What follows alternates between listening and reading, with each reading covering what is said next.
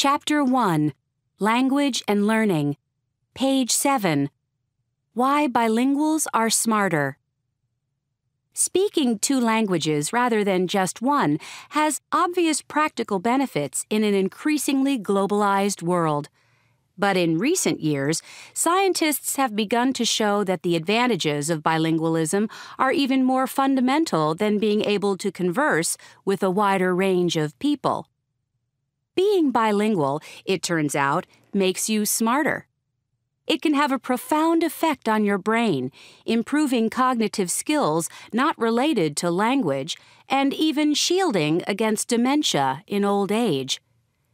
This view of bilingualism is remarkably different from the understanding of bilingualism through much of the 20th century. Researchers, educators, and policymakers long considered a second language to be an interference, cognitively speaking, that hindered a child's academic and intellectual development. They were not wrong about the interference. There is ample evidence that in a bilingual's brain, both language systems are active even when he is using only one language, thus creating situations in which one system obstructs the other. But this interference, researchers are finding out, isn't so much a handicap as a blessing in disguise. It forces the brain to resolve internal conflict, giving the mind a workout that strengthens its cognitive muscles. Bilinguals, for instance, seem to be more adept than monolinguals at solving certain kinds of mental puzzles. In a 2004 study by the psychologists Ellen Bialystok and Michelle Martin-Ree, bilingual and monolingual preschoolers were asked to sort blue circles and red squares presented on a computer screen into two digital bins, one marked with a blue square and the other marked with a red circle. In the first task, the children had to sort the shapes by color, placing blue circles in the bin marked with the blue square and red squares in the bin marked with the red circle. Both groups did this with comparable ease. Next, the children were asked to sort by shape, which was more challenging because it required placing the images in a bin marked with a conflicting color. The bilinguals were quicker at performing this task. The collective evidence from a number of such studies suggests that the bilingual experience improves the brain's so-called executive function, a command system that directs the attention processes that we use for planning, solving problems, and performing various other mentally demanding tasks. These processes include ignoring distractions to stay focused, switching attention willfully from one thing to another, and holding information in mind, like remembering a sequence of directions while driving. Why does the tussle between two simultaneously active language systems improve these aspects of cognition? Until recently, researchers thought the bilingual advantage stemmed primarily from an ability for inhibition that was honed by the exercise of suppressing one language system. This suppression, it was thought, would help train the bilingual mind to ignore distractions in other contexts. But that explanation increasingly appears to be inadequate, since studies have shown that bilinguals perform better than monolinguals, even at tasks that do not require inhibition, like threading a line through an ascending series of numbers scattered randomly on a page. The key difference between bilinguals and monolinguals may be more basic: heightened ability to monitor the environment. Bilinguals have to switch languages quite often. You may talk to your father in one language and to your mother in another language, says Albert Costa, a researcher at the University of Pompeu Fabra in Spain. It requires keeping track of changes around you in the same way that we monitor our surroundings when driving. In a study comparing German-Italian bilinguals with Italian monolinguals on monitoring tasks, Mr. Costa and his colleagues found that the bilingual subjects not only performed better, but they also did so with less activity in parts of the brain involved in monitoring, indicating that they were more efficient at it. The bilingual experience appears to influence the brain from infancy to old age, and there is reason to believe that it may also apply to those who learn a second language later in life. Bilingualism's effects also extend into the twilight years. In a recent study of 44 elderly Spanish-English bilinguals, scientists led by the neuropsychologist Tamar Golan of the University of California, San Diego, found that individuals with a higher degree of bilingualism were more resistant than others to the onset of dementia and other symptoms of Alzheimer's disease. The higher the degree of bilingualism, the later the age of onset. Nobody ever doubted the power of language, but who would have imagined that the words we hear and the sentences we speak might be leaving such a deep imprint? Page 17. Speaking up in class, silently, using social media. Wasn't it just the other day that teachers confiscated cell phones and principals warned about oversharing on MySpace? Now, Aaron Olson, an English teacher in Sioux Rapids, Iowa, is among a small but growing cadre of educators trying to exploit Twitter-like technology to enhance classroom discussion.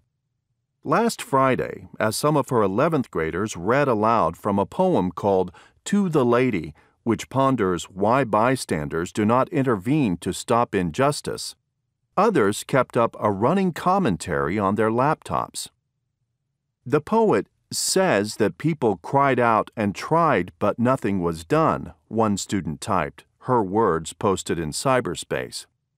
She is giving raw proof, another student offered, that we are slaves to our society.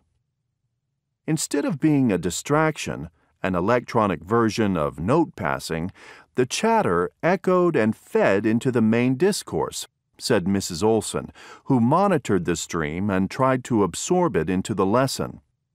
She and others say social media, once kept outside the school door, can entice students who rarely raise a hand to express themselves via a medium they find as natural as breathing.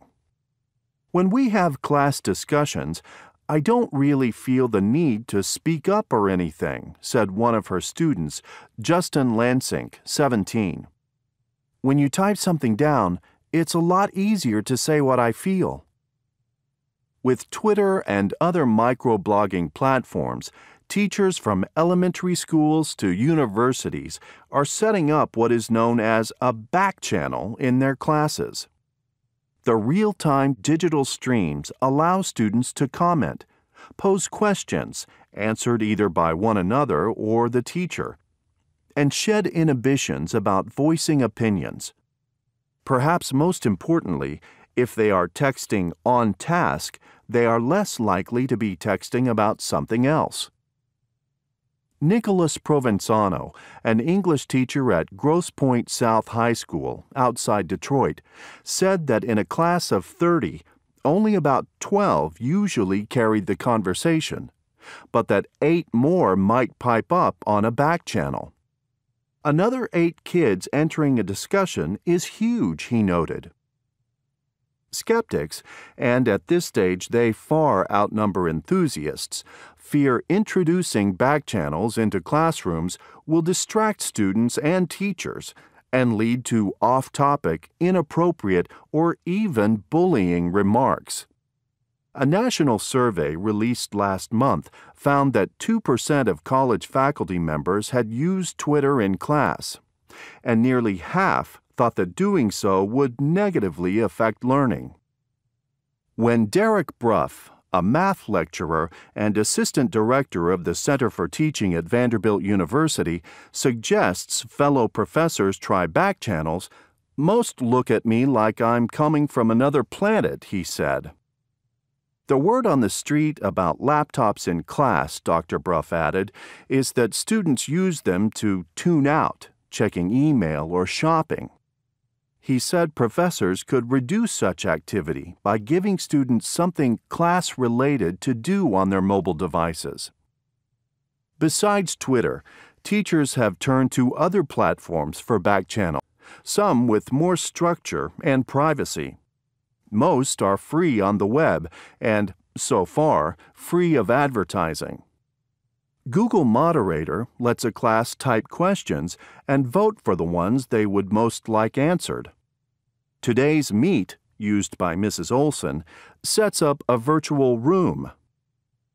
Purdue University in Indiana developed its own back-channel system, Hot Seat, 2 years ago, at a cost of $84,000. It lets students post comments and questions, which can be read on laptops or smartphones or projected on a large screen. Sugato Chakravarti, who lectures about personal finance, pauses to answer those that have been voted up by his audience. Before Hot Seat, I could never get people to speak up, Professor Chakravarti said. Everybody's intimidated. It's clear to me, he added, that absent this kind of social media interaction, there are things students think about that normally they'd never say. But the technology has been slow to win over faculty. It was used in just 12 courses this spring. Sandra Sidner-Busso, a professor of hospitality and tourism management, said Hot Seat did not mesh well with her style of walking around class to encourage a dialogue. The last thing I want to do is to give them yet another way to distract themselves. In high schools and elementary schools, teachers try to exercise tight control over back channels, often reviewing a transcript after class for inappropriate remarks. Even schools that encourage students to use mobile devices prohibit gossip during class. The 11th graders in Mrs. Olson's class said the back channel had widened their appreciation of one another. Everybody is heard in our class, said Leah Postman, 17. Janae Smith, also 17, said, "It's made me see my peers as more intelligent seeing their thought process and begin to understand them on a deeper level." Chapter 2, Danger and Daring, page 31. Into thin air. Straddling the top of the world, one foot in China and the other in Nepal, I cleared the ice from my oxygen mask, hunched a shoulder against the wind, and stared absently down at the vastness of Tibet. I understood on some dim, detached level that the sweep of earth beneath my feet was a spectacular sight. I'd fantasized about this moment and the release of emotion that would accompany it for many months. But now that I was finally here, actually standing on the summit of Mount Everest, I just couldn't summon the energy to care. It was early in the afternoon of May 10th, 1996. I hadn't slept in 57 hours. The only food I'd been able to force down over the preceding 3 days was a bowl of ramen soup and a handful of peanut M&Ms. Weeks of violent coughing had left me with 2 separated ribs that made ordinary breathing an excruciating trial. At 29,028 feet up, so little oxygen was reaching my brain that my mental capacity was that of a slow child. I was incapable of feeling much of anything except cold and tired. I'd arrived on the summit a few minutes after Anatoly Bukriv, a Russian climbing guide, and just ahead of Andy Harris, a guide on the New Zealand-based team to which I belonged. I snapped 4 quick photos of Harris and Bukriv striking summit poses, then turned and headed down. My watch read 1:17 p.m. All told, I'd spent less than 5 minutes on the roof of the world. A moment later, I paused to take another photo. Training my lens on a pair of climbers approaching the summit, I noticed something that until that moment had escaped my attention. To the south, where the sky had been perfectly clear just an hour earlier, a blanket of clouds now hid Pumori, Amadablam, and the other lesser peaks surrounding Everest. Later, after 6 bodies had been located, after a search for 2 others had been abandoned, after surgeons had amputated the gangrenous right hand of my teammate Beck Weathers, people would ask why, if the weather had begun to deteriorate, had climbers not heeded the signs? Why did veteran Himalayan guides keep moving upward, ushering a gaggle of amateurs, each of whom had paid as much as $65,000, into an apparent death trap? Nobody can speak for the leaders of the 2 guided groups involved because both men are dead, but I can attest that nothing I saw early on the afternoon of May 10th suggested that a murderous storm was bearing down. To my oxygen-depleted mind, the clouds drifting up the Grand Valley looked innocuous, wispy, insubstantial. As Krakauer began his descent from the summit of Mount Everest, he became extremely concerned because his oxygen tanks were running low.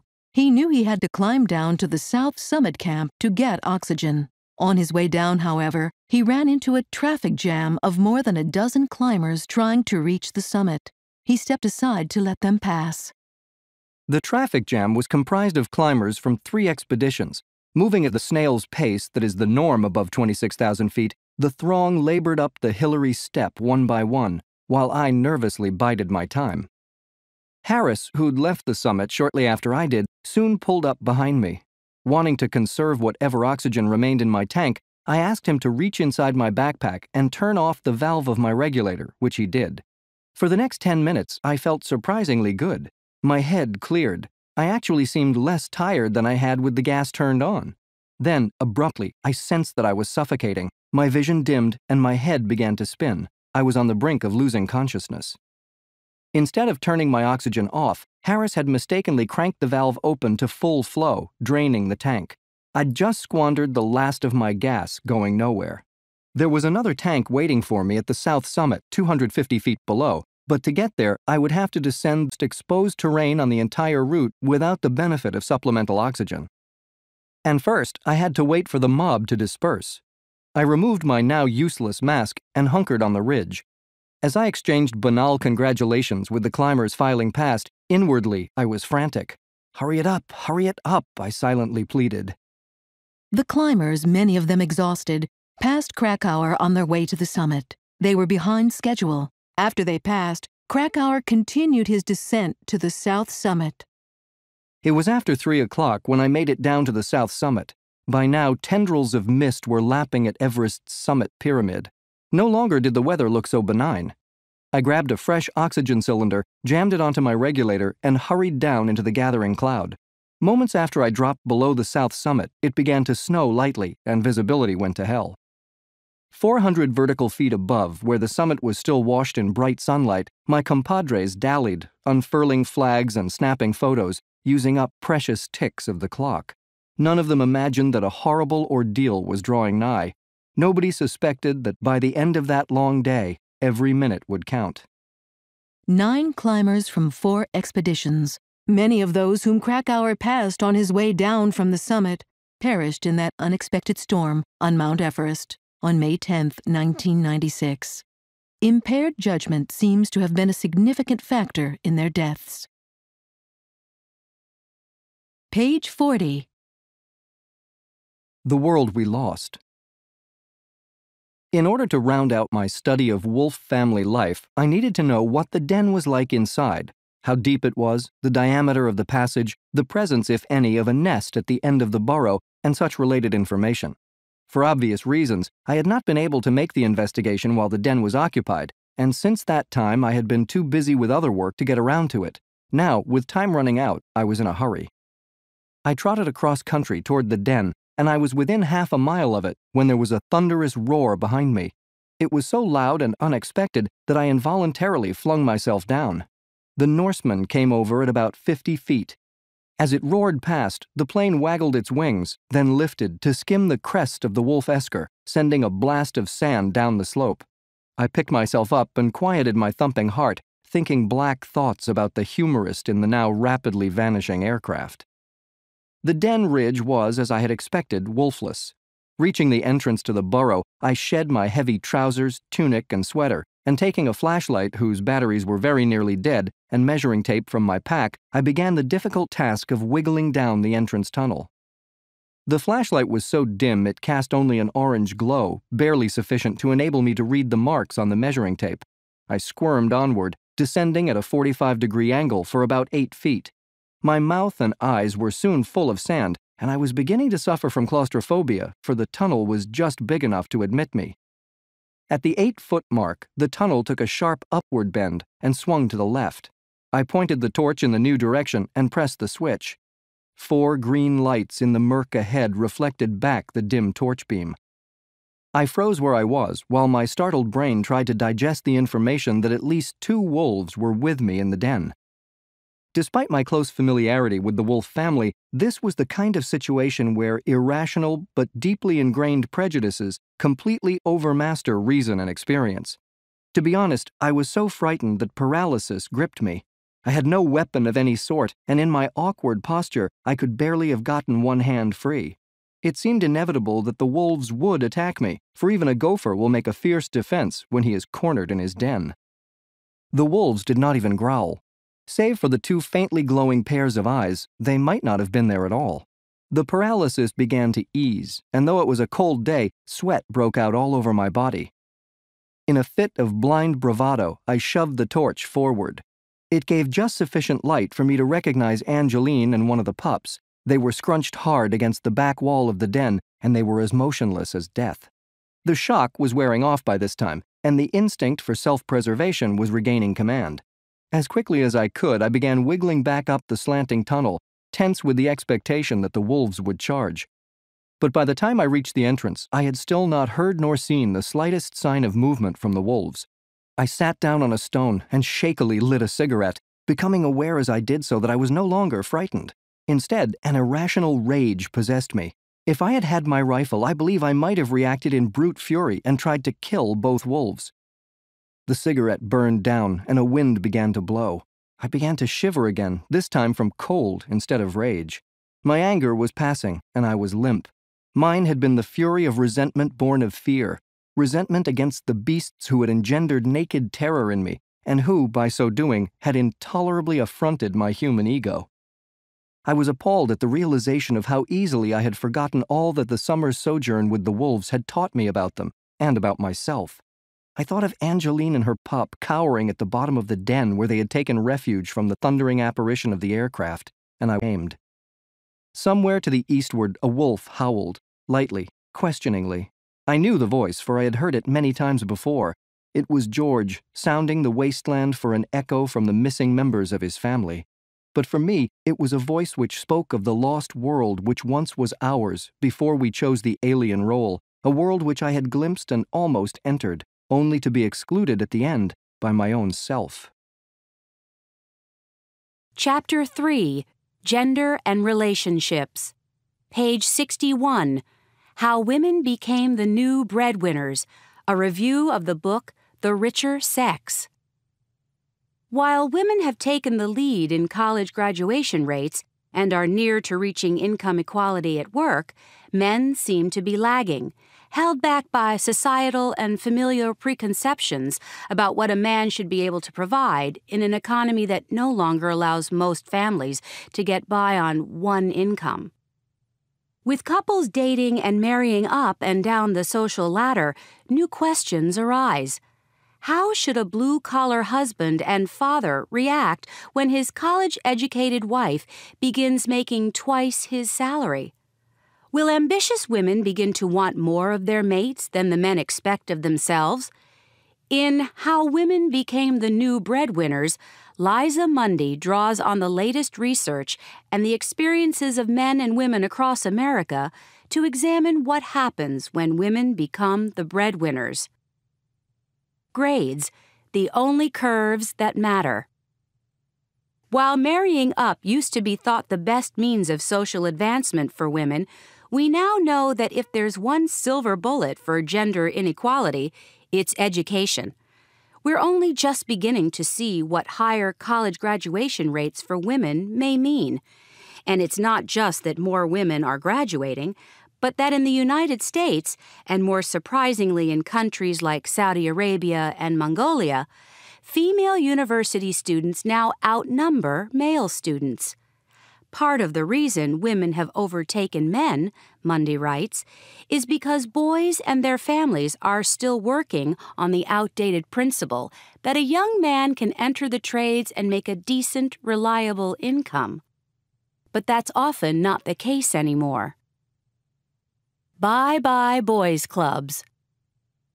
One of the most fascinating phenomena driving gender changes in the workforce, Mundy says, is that of male flight, the tendency that men have to lose interest in or abandon a profession as more women enter it. Researchers have said that men show an aversion to what's been termed gender pollution. As women begin entering a field, the most cited example being veterinary medicine, young men begin to show less interest in that area of expertise. Older, established male veterinarians don't leave the field. It's just that the rising classes of veterinarians turn overwhelmingly female. Some researchers have predicted that this example can be used to predict what we'll see even in traditionally male professions like law. The women pour in, Mundy observes, and the men drain out. Equality of ambition. As women learn more, earn more, and expect more, they will look for mates with the same qualifications, Mundy says, and they will put up less with couch potato males whose greatest achievements involve video game hegemony. To be attracted to a man, women felt he needed to be moving forward, she observes. In interviews with women including a law student from Washington, D.C., and a 20-something who works in finance, Mundy found that women are careful when they survey the playing field of possible dates, and often weigh a college education and other signs of drive equally with looks. It's about always trying to be a better version of yourself, one woman said. I find that somebody's lack of desire, they're content to stay where they are and not move forward, it's not attractive. So, how much do you make? It's the question some women will learn to dread, Mundy predicts, and they will learn different ways to cope with it or avoid it. Income is one of the most common measures people use to compare themselves to one another. And while we all know that any number of intangibles contribute as much, if not more, to a sense of success, the tendency persists. Behind the question of how much one makes, women know that there remains a whole set of unasked questions about who trumps who in a relationship, and many of them will try to avoid the question entirely, especially in the dating world. Chivalry is never entirely deceased, no matter how pale around the edges it may look, and women know that men still want to be the ones to pick up the check. A new kind of trophy wife. Some researchers have said that men won't mind the idea of marrying up, and that in fact some data shows they've been more willing to do it all along. Men may realize that marrying a woman who's happy to shoulder their load may free them up as husbands and fathers in unexpected ways, and some men may actually begin to compete for women who want to have it all. A study in 2001 found that male respondents were much more likely to place a value on a woman's earnings than they were in previous generations, demonstrating that in some ways the qualities men and women look for in one another may have begun to equalize. In a shift, studies have also shown that there has been a wealth-beauty trade-off. Mundy found that men are becoming more interested in wealth and women in beauty. Page 69. Has Facebook destroyed the word friend? It is time for us to take back the word friend from Facebook. Lonely genius Mark Zuckerberg didn't have any friends, so he needed to create a system, a network, to obtain false friendships. He smartly baked the word friend into the DNA of Facebook, where it has become a generic label, a verb. In the process of Facebook becoming a juggernaut, the word friend has become ubiquitous and trashed, and lost its true meaning. Friend me, like me. And Zuckerberg tapped into our natural obsessive qualities and insecurities, our need to be liked and to have more friends. Before Facebook, one would describe a friendship as a deep and long-term acquaintance, a person you know well and regard with affection and trust. He was my best friend at college. Facebook has lowered that barrier, and we are ushering in false friends too quickly into our lives, too close, too comfortable, too soon. So what can you do about this steady decline that is eroding true friendships? Delete people. I did so this past week. I removed 100 of my Facebook friends.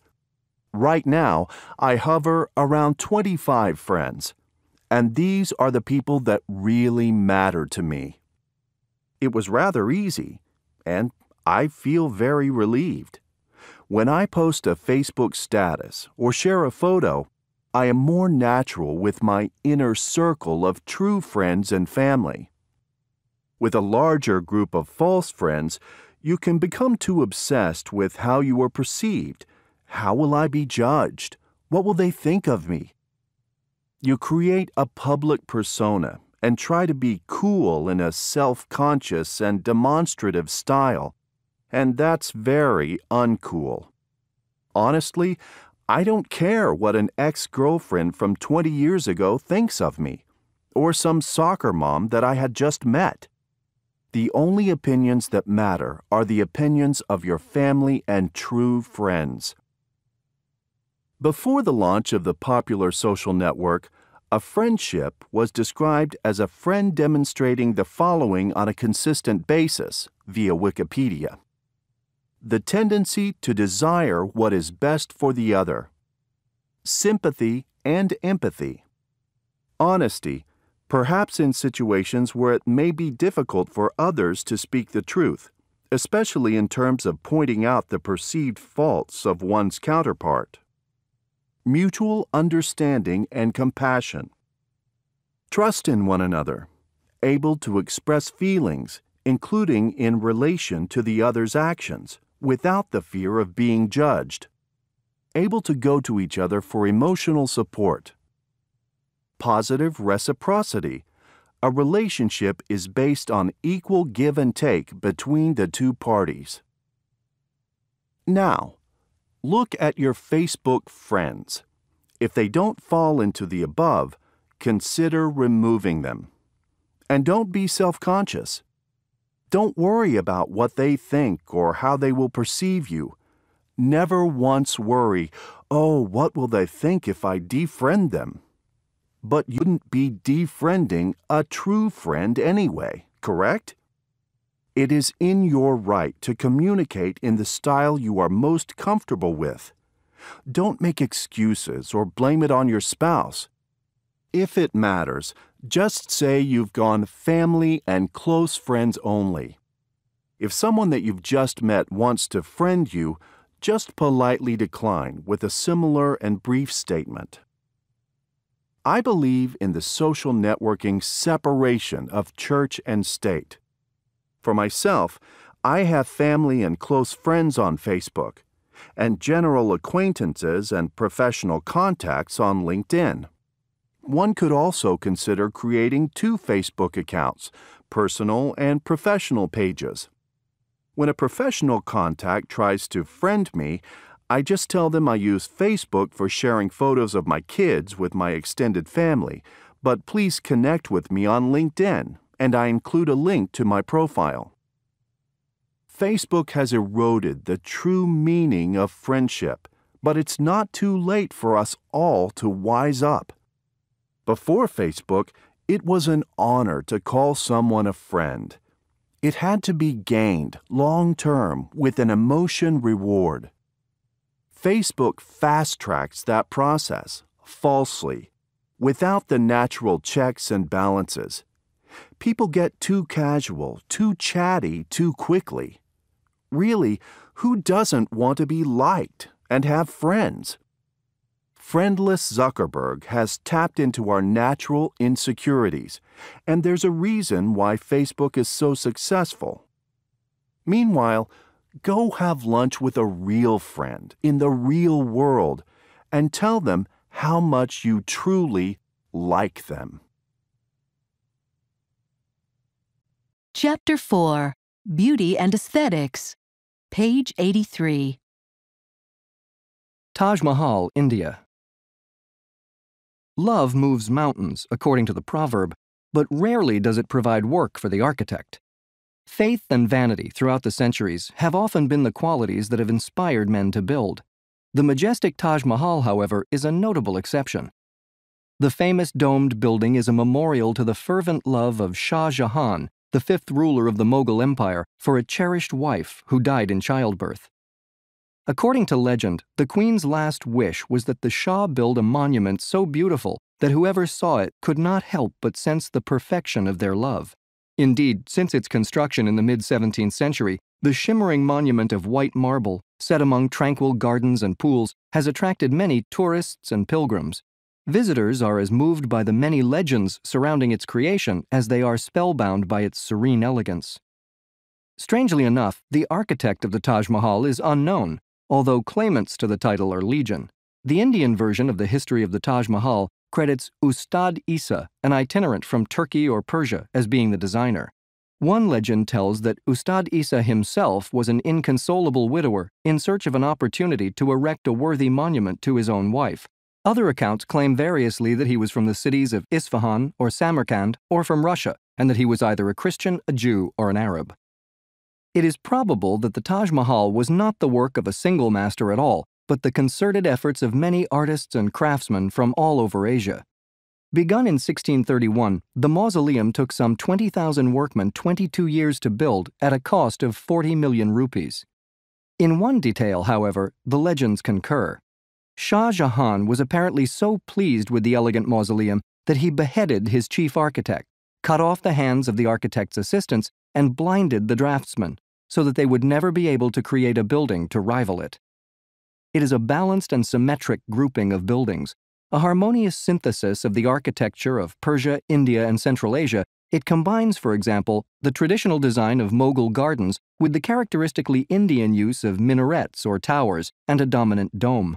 The placement of a dome over an arched alcove is a characteristic of Persian architecture, successfully adapted in the Taj Mahal to a Mughal design. At the heart of the complex stands the mausoleum itself, a massive eight-sided structure inset with arched iwans or half-domes of a classically Mughal design. It is crowned by an immense bulbous dome, which is surrounded and set off by 4 minarets that rise to a height of 138 feet. Flanking the domed structure are a mosque and a second matching building known as the Jawab, or reply. Its sole function is to maintain the symmetry of the entire composition. An idyllic square garden, divided by oblong pools, is at the front of the mausoleum. These pools, in turn, are divided into fourths by avenues, 4 being the number sacred to Islam. This planned and calculated reordering of nature and the severe regularity of the lines of trees are characteristic of Persian gardens and are intended to invite spiritual contemplation. Unlike the French and English gardens, the Persian garden is not a setting for recreation and pleasure, but rather a retreat or sacred refuge from the disorder of temporal life. Under the great dome, within an octagonal hall, are the sarcophagi of the 2 lovers, enclosed by a screen of carved marble. In the exact center is the memorial tomb of Mumtaz Mahal. Next to it, but a little larger and higher, is that of Shah Jahan, the only asymmetrical element in the whole complex. However, both tombs are empty. The actual graves of the royal couple are in a small crypt beneath the burial hall. The Shah's tomb was not part of the original plan. Shah Jahan had planned to build another vast mausoleum for himself across the river from that of his loved one. However, when he died, his son, refusing to incur the expense of another tomb, betrayed his father's last wishes and buried him beside his beloved consort. Perhaps the single most alluring aspect of the Taj Mahal is the pervasive use of white marble. At different times of the day, the marble surfaces take on varying and delicate casts of color. Some travelers claim that the only way to fully appreciate the Taj Mahal is by moonlight, when its surface takes on an almost incandescent glow. One of the more descriptive and distinctly Victorian accounts of the singular effects of light at the Taj Mahal was written by Prince William of Sweden in one of his travel books after he visited the site in 1832. The sun shone so intensely on the dead white marble that one was forced to look with half-closed eyes or to wear smoked glasses to avoid being dazzled. The many delicate details now appeared to great advantage, and the inlaid work, especially with its wealth of stones of different colors, seemed to be masterly. Otherwise, I preferred the lovely moonlight effect of the evening before, with its atmosphere of profound feeling, and it is thus that I would choose to remember this costliest gem among all the treasures of India. Page 93. Korea's makeover from dull to hip changes the face of Asia. Kate Sui is from Hong Kong, but she's a fan of Korean television shows, and she keeps up with gossip about Korean celebrities on the internet. Her favorite is a beautiful soap opera star, Song Hye-kyo, whose bee-stung lips and feminine features she admires. Korean actresses have prominent and elegant noses, says Miss Sui, a 25-year-old aspiring actress. They look so pretty. So when Ms. Sui decided she'd have a better shot at breaking into the entertainment business after improving her looks with a surgical makeover, she knew where she wanted to go. In April, she flew more than 1,000 miles to a clinic in Seoul for operations to raise the bridge of her nose, make her eyes appear larger, and sharpen her chin. Across Asia, Korea is cool. From fashion to music to film, the country of 48 million people is redefining style. And as notions of Korean beauty become popularized by the country's exploding cultural exports, women from around the region, and some men too, are flocking to Seoul to have their faces remodeled. A lot of my patients bring a picture of a Korean star from a magazine and say, "I want to look like that," says Chung Jong-pil, a surgeon who runs the Cinderella Plastic Surgery Clinic in a fashionable Seoul neighborhood. Dr. Chung estimates that just under 10% of his customers come from overseas. The rest are locals. Most of the foreign visitors come from China, Taiwan, and Hong Kong, he says. Jung Dong-hak, a surgeon who specializes in rhinoplasty or nose jobs at another Seoul clinic, says roughly 15% of his patients are foreign. That number has been rising in the past few years. The increase has been very big since the Korean wave started, he says. The trend says a lot about Korea's own image makeover. Not long ago, many people saw the country as a decidedly uncool industrial park pumping out cheap cars and appliances. But that started to change in the late 1990s, when the Korean government decided that entertainment could be an export industry. The film business in particular benefited from government help and a big influx of private capital. Now, countries from Japan to Singapore are flooded with Korean hip-hop and pop acts, melodramatic soap operas, and movies from horror flicks to romantic comedies. The final episode of Jewel in the Palace, a dramatic series about court intrigue during Korea's Chosun dynasty, starring Korean beauty Lee Young-ai, in 2005, became the most-watched television show in Hong Kong history. More than 40% of the city tuned in. Korean pop star Boe outsells Britney Spears in Japan. In 2004, Chinese television stations carried more than 100 Korean shows. The popularity of Korean stars is establishing Korean ethnic features as a standard of beauty across the region. Some sociologists see a subtext in the craze, a rebellion by Asian people against the images of Caucasian good looks that dominate much of the international media. Others see dangers. Wang Simei, Vice General Affairs Director of the All-China Women's Federation, says the focus on beauty could result in long-term psychological damage for women who are banking too much on their looks. Korean culture is something worth studying, Ms. Wang says, but we might have paid too much attention to their soap operas and pretty actresses. Critics also point out that what appeals to many about Korean looks are exactly features that make them look more Western. Koreans, related to the Mongols who once ruled the Central Asian steppes, the large flat lands of the region that is now called Mongolia, tend to have more prominent noses and often lighter skin than other Asians, the country's plastic surgeons say. In physical terms, the Korean ideal is a relatively small, oval face with a high-bridged nose and large eyes with Western-style eyelids. Caucasians and many other ethnic groups have eyelids with a fold that allows them to retract. Many Northeast Asians lack the fold, making their eyes appear smaller. Complicating the issue further, some Korean actresses have spoken openly about their own plastic surgeries. This has led to widespread speculation in Asia that nearly all Korean stars have gone under the knife. Purported before and after photos of Korean celebrities are widely available on the internet. Just how common these procedures have become is hard to track, but the number of surgeons performing image-enhancing work such as nose jobs and eye lifts has increased sharply. The Korean Society of Aesthetic and Plastic Surgery, a professional group, says its membership has risen 85% to 960 since 2000. All the buzz and atmosphere makes young people today think surgery is common, says Lee Yasui, who runs the Taipei office of International Plastic Surgery, which matches up foreign patients with Korean surgeons. Ms. Lee says business is growing amazingly. The company arranges for 15 to 20 foreigners to visit Korea for operations every month, with clients coming from Taiwan, China, and Hong Kong. The 27-year-old Ms. Lee had a nose job in Seoul herself earlier this year as part of a makeover ahead of her wedding. Korean surgeons are coy about their celebrity patients. In Dr. Chung's consulting room at the Cinderella Clinic, under the glass top on the coffee table, are dozens of autographed Polaroid pictures of stylish pop musicians, actors, and actresses posing with Dr. Chung. The doctor describes the stars as friends and won't disclose which of them are also patients.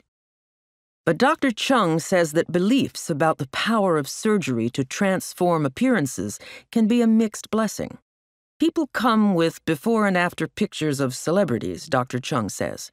People expect a lot because of those kinds of pictures, but it's not realistic. We'll tell people they will look better, but not like the stars in the pictures. Chapter 5, Transitions, page 112. Conversations in Malaysia. Shafi worked for the Muslim cause. He didn't wear Arab clothes, but he understood the young men who did. Shafi had come to Kuala Lumpur from a village in the north. The disturbance of the move was still with him. Shafi said, "When I was in the village, the atmosphere is entirely different. You come out of the village, you see all the bright lights, you begin to sense the materialistic civilization around you, and I forgot about my religion and my commitments, in the sense that you had to pray, but not to the extent of going out and doing nasty things like taking girls and drinking and gambling and drugs. I didn't lose my faith. I simply forgot to pray, forgot responsibilities, just losing myself. I got nothing firm in my framework. I just floating around and didn't know my direction." I said, "Where did you live when you came to Kuala Lumpur?" He didn't give a straight answer. At this early stage in our conversation, concreteness didn't come easily to him. He said, "I was living in a suburb where I am exposed to materialistic civilization to which I had never been exposed before. Boys and girls can go out together. You are free from family control. You are free from society, who normally criticize you in a village when you do something bad. You take a goat, a cow, a buffalo, somewhere where the goat is being tied up all the time, and you release that goat in a bunch of other animals. The goat would just roam anywhere he wants to go without any strings. Is that bad for the goat? I think the goat would be very happy to roam free. But for me, I don't think that would be good. If goat had brains, I would want to say, 'Why do you want to roam about when you are tied and being fed by your master and looked after? Why do you want to roam about?' I said, 'But I want to roam about.' 'What do you mean by being free?' 'Freedom for me is not something that you can roam anywhere you want. Freedom must be within the definition of a certain framework, because I don't think we are able to run around and get everything. That freedom means nothing. You must really frame yourself where you want to go and what you want to do.' But didn't you know what you wanted to do when you came to Kuala Lumpur? The primary aim was education. That was a framework. But the conflict of this freedom and the primary aim is there, and I consider this is the problem I faced and many of my friends face." "Other people in other countries face the same problem," Shafi said. "Do they face the same restrictions of family life as I do?" "What restrictions?" "Religious restrictions. You have that frame with you. Religious tradition, family life, the society, the village community. Then you come into the city where people are running. People are free. The values contradict. You see, in the village where I was brought up, we have the bare minimum. We have rice to eat, house to live. We didn't go begging. In the city, you can buy a lunch at $10, or in a stall, you can have lunch for 50 cents. That excess of $9.50, which the city dwellers spent, will be spent by us on other purposes. To us, with our framework and tradition and religion, that is excessiveness. Sometimes my wife feels that we should go back to the village, and I also feel the same. Not running away from the modern world, but trying to live a simpler, more meaningful life than coming to the city, where you have lots of waste and lots of things that is not real, probably. You are not honest to yourself if you can spend 50 cents and keep yourself from hunger, but instead spend $10. I will tell you about what. Recently, the government built a skating rink. After 3 months, they demolished it, because a highway going to be built over it. They are building big roads and highways across the villages, and whose lorries are passing by to collect the produce of the poor and to dump the products that is manufactured by the rich at an exorbitant price. Color TVs, refrigerators, air conditioners, transistor radios. Don't people want those things? In the end, they are going to use the color TVs, which the people enjoy, to advertise products to draw people into wasteful living. Village life, wouldn't you say it's dull for most people? The village? It's simple. It's devoid of, what shall I say, wastefulness. You shouldn't waste. You don't have to rush for things. My point about going back to the kampong, village, is to stay with the community and not to run away from development. The society is well knit. If someone passed away, there is an alarm in the kampong, where most of us would know who passed away and when he's going to be buried. What is the cause of death, and what happened to the next of kin? Are they around? It is not polluted in the village. Physical pollution, mental, social. Social pollution? Something that contradicts our customs and traditions. A man cannot walk with a woman who doesn't belong to his family in the kampong. It is forbidden. Why is it wrong? The very essence of human respect and dignity comes from an honorable relationship of man and woman. You must have a law to protect the unit of your society. You need your family to be protected. When the girls come from the villages to Kuala Lumpur, they don't want to be protected by the law. Page 121. Grisha has arrived. Whenever Grisha was expected in the apartment on Novosibirskaya Street, Babushka made some piroshki filled with meat and cabbage. She would put on her blue checkered apron and seem instantly rejuvenated. Little Ina would seal these piroshki on a wooden board while Babushka presided over the boiling oil. Their shabby, sooty kitchen suddenly became bright and cheerful. In this way, Grisha's arrival became forever linked to an expectation of joyful festivity. He would rush in, thin and pale. At once, the long hallway, dimly lit by a single electric bulb, was filled with lively bustle. They played in the kitchen. It was warmer there. Babushka covered the large stove with an oilcloth. The stove would become the airport in the marshy forest.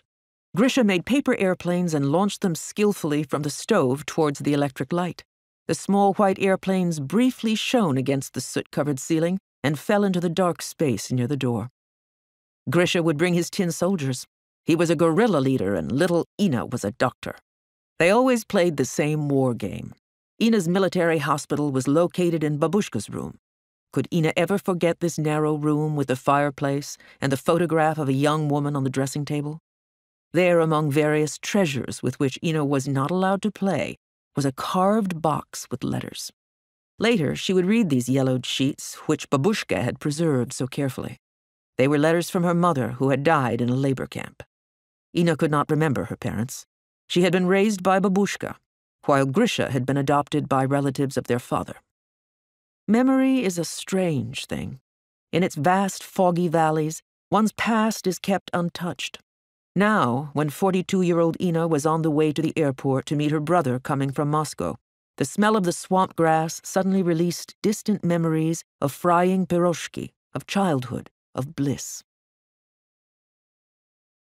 On the stairs of the airport, Ina came face to face with Grisha, but did not recognize him at first.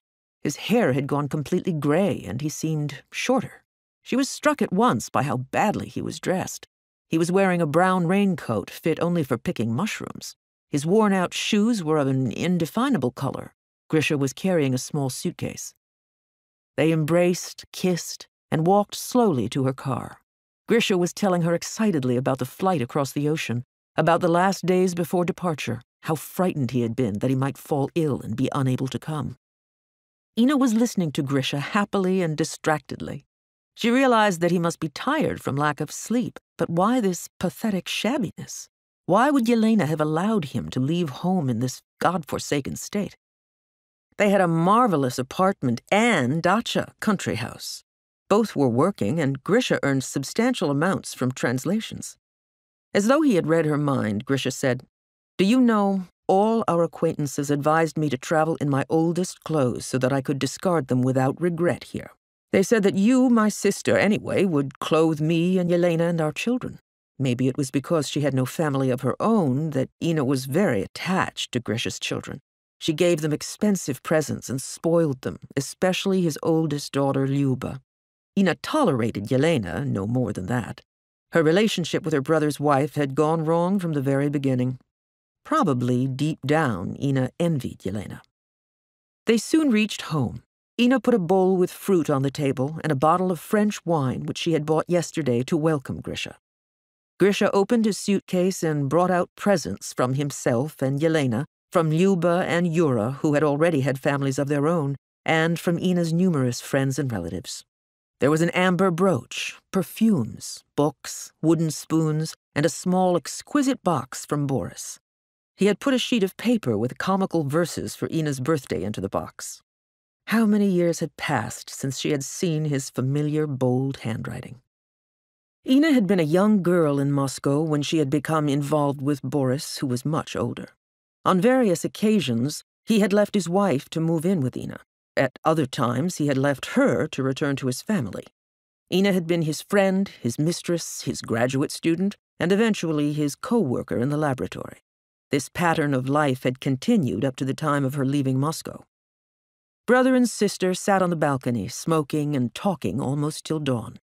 From the 12th floor, there was a view over Edmonton and the dark river valley, spanned by a bridge. Below them, the streetlights shone moistly. Grisha walked about the apartment, inspecting Ina's habitation. For a while, he remained in the bedroom, where beside the bed there was a large desk with a computer. On the chest of drawers, he found their mother's faded photograph in its walnut frame that had stood in Babushka's room. In the kitchen, he wanted to know how the dishwasher worked and opened the door to the microwave oven. Ina made a bed for Grisha on the living room sofa. The following morning, she got up as early as usual. She was tired from lack of sleep and took 2 Tylenol tablets before going into the kitchen to prepare breakfast. Grisha was up already and was doing yoga exercises on the balcony. After breakfast, they went for a walk and then to the university. Ina showed Grisha her laboratory. As it was a holiday, the university campus was deserted. They ate in a small Chinese restaurant. The evening was spent sitting on the balcony.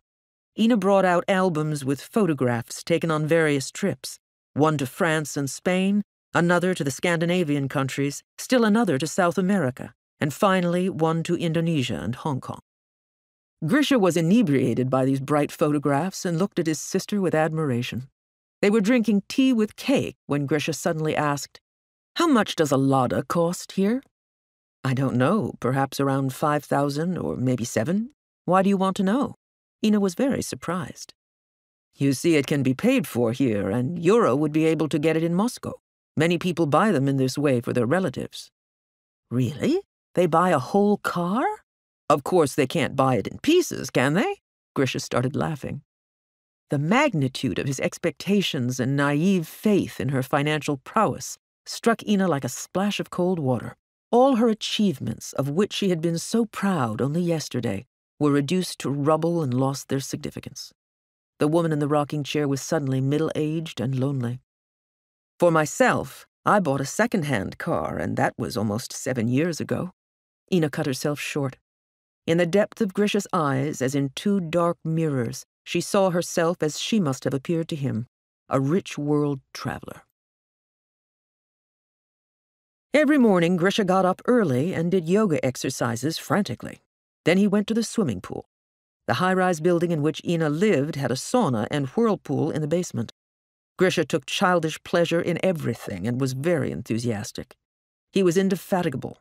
Ina took a vacation in order to devote herself completely to her brother. She showed him the sports complex, which belonged to the university. They pushed a shopping cart around the superstore, which was the size of an airplane hangar. They bought groceries, and Grisha had his picture taken against a backdrop of mountains of fruits and vegetables and colorful cans of cat food. They spent a whole day at West Edmonton Mall, the world-famous shopping center. They wandered through the shops, inspected Fantasyland, and while there took a trip in a submarine. They had lunch in a French cafe. The mountain of goods on the living room floor grew and threatened to become Mount Everest, but the shopping list hardly got shorter. A sheepskin coat for Lyuba, high winter boots for Yura's wife, a waterproof coat for Yelena, a videotape recorder, some kind of rings for the camera of the sister of Lyuba's husband, a Japanese Walkman radio for Yura, and a mouthpiece for a trumpet belonging to some person unknown to her. It was a Herculean task. Grisha had excellent taste and an unfailing sense for what was beautiful and very expensive. He said to Ina, "We must buy this blouse for Lyuba." The blouse was certainly unusually pretty. Ina would have bought it for herself if it had been on sale. Goodness, how she had waited for him, her only brother. She would have liked to complain to him of her loneliness, the fact that her job was only a temporary 5-year contract, and that her future looked extremely uncertain. After all was said and done, the trips that she had taken to conferences and seminars were all that she possessed. His visit lasted over 2 weeks, and not counting the first evening, when they had sat on the balcony and smoked, there had not been a free moment when they could have had a heart-to-heart talk. She wondered if such a talk was even possible. She had expected a very significant moment in her life, the family reunion, and it had turned out to be very prosaic, even mundane. The gap between brother and sister was widening at an alarming rate. His trip gradually became transformed into a giant shopping expedition to North America. Each day spent wandering through stores moved them further apart into mutual incomprehension. Once, Ina took Grisha to dinner with Lyova, who, amazing coincidence, had been Grisha's fellow pupil in the 8th grade of Moscow School No. 214. Ina's and Grisha's arrival was eagerly awaited in the elegant 2-story house overlooking the ravine. Other guests were drinking cocktails on the wooden veranda surrounded by creepers. Later on, there was a barbecue on the lawn. Grisha was enthusiastic about the barbecued meat, which he had never tasted before. For dessert, Lyova's wife brought out a basket carved out of a pineapple filled with large, fresh strawberries. Grisha soaked up all this like a sponge. He committed it to memory, imagining how he would relate every minute detail in Moscow. To Grisha, Ina's new life must seem just a fragrant pineapple-strawberry basket which only lacked immortality to be perfect. Suddenly, Ina felt exhausted. She felt that she was participating in some sort of farce, that she was on stage and Grisha was viewing her from the back of a hall without being able to hear her. The loneliness became unbearable. People were laughing on the veranda. In the house, Lyova demonstrated his new stereo system with the compact disc player to Grisha. Through the open window, Ina could see Grisha's forced smile and the sweat droplets on his forehead. She felt sorry for him and wanted more than anything for him to leave as soon as possible. She went down from the veranda and walked along the path to the ravine. The air smelt fresh and moist. From that angle, her friend's brightly lit house seemed even grander. I wonder how Boris would have behaved, she thought. Was it possible that he, too? Experience determines consciousness. Ina remembered the long-forgotten Marxist formula. During the last days before leaving, Grisha could talk only of the customs inspection in Moscow. He flew off on July 15th. "Next time I will bring Yelena," Grisha promised when leaving. From the airport, Ina drove straight to work. She was sad and felt like crying. The small white airplane of her childhood vanished in the empty blue sky. Chapter 6. The Mind. Page 138. A Memory for All Seasonings. One evening 2 years ago, Peter Polson, a member of the psychology department at the University of Colorado, took his son and daughter to dinner at Bananas, a fashionable restaurant in Boulder. When the waiter took their orders, Poulsen noticed that the young man didn't write anything down. He just listened, made small talk, told them that his name was John Conrad, and left. Poulsen didn't think this was exceptional. There were, after all, only 3 of them at the table. Yet he found himself watching Conrad closely when he returned to take the orders at a nearby table of 8. Again, the waiter listened, chatted, and wrote nothing down. When he brought Poulsen and his children their dinners, the professor couldn't resist introducing himself and telling Conrad that he'd been observing him. The young man was pleased. He wanted customers to notice that, unlike other waiters, he didn't use a pen and paper. Sometimes, when they did notice, they left him quite a large tip. He had once handled a table of 19 complete dinner orders without a single error. At Bananas, a party of 19, a bill of roughly $200, would normally leave the waiter a $35 tip. They had left Conrad $85. Poulsen was impressed enough to ask the waiter whether he would like to come to the university's psychology lab and let them run some tests on him. Anders Ericsson, a young Swedish psychologist recently involved in memory research, would be joining the university faculty soon, and Poulsen thought that he would be interested in exploring memory methods with the waiter. Conrad said he would be glad to cooperate. He was always on the lookout for ways to increase his income, and Poulsen told him he would receive $5 an hour to be a guinea pig. Conrad, of course, was not the first person with an extraordinary memory to attract attention from researchers. Alexander R. Luria, the distinguished Soviet psychologist, studied a Russian newspaper reporter named Shereshevsky for many years and wrote about him in The Mind of a Mnemonist, Basic Books, 1968. Luria says that Shereshevsky was able to hear a series of 50 words spoken once and recite them back in perfect order 15 years later. Another famous example of extraordinary memory, the conductor Arturo Toscanini, was known to have memorized every note for every instrument in 250 symphonies and 100 operas. For decades, the common belief among psychologists was that memory was a fixed quantity. An exceptional memory, or a poor one, was something with which a person was born. This point of view has come under attack in recent years. Expert memory is no longer universally considered the exclusive gift of the genius or the abnormal. People with astonishing memory for pictures, musical scores, chess positions, business transactions, dramatic scripts, or faces are by no means unique, wrote Cornell psychologist Ulrich Nesser in Memory Observed, 1981. They may not even be very rare.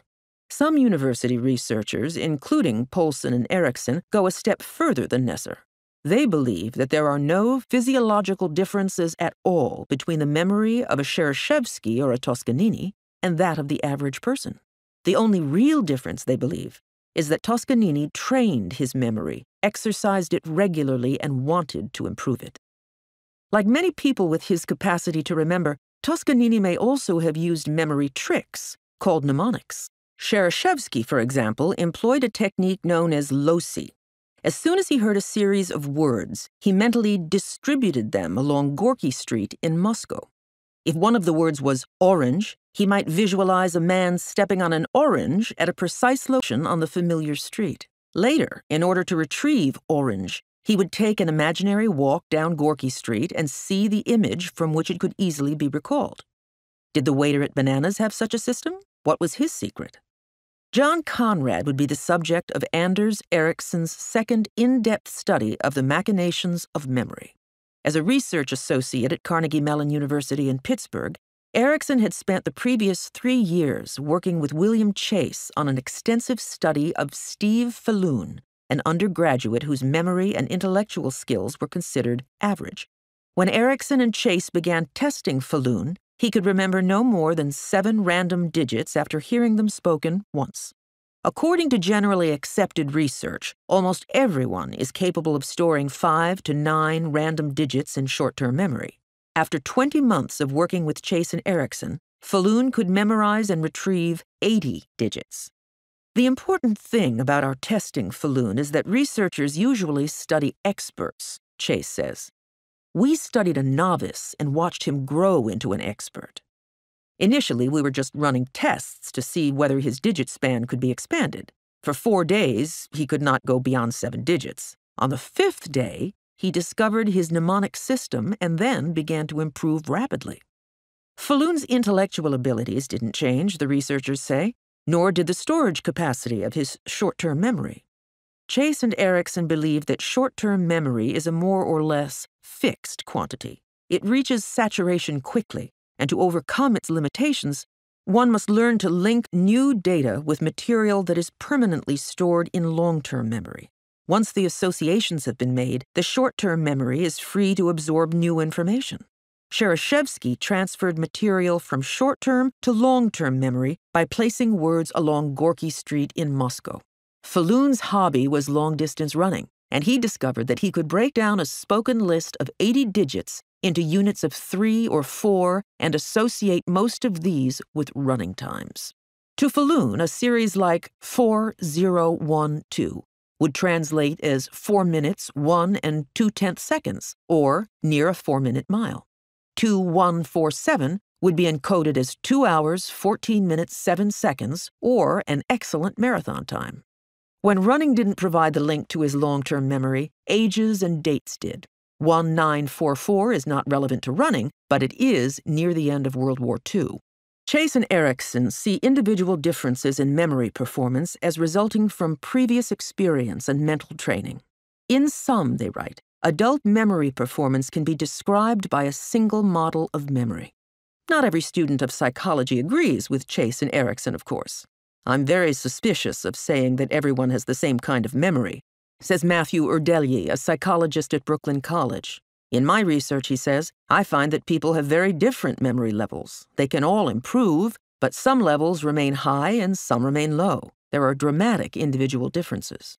It is unlikely that there will be any agreement among psychologists on the conclusions that they have thus far drawn from their research.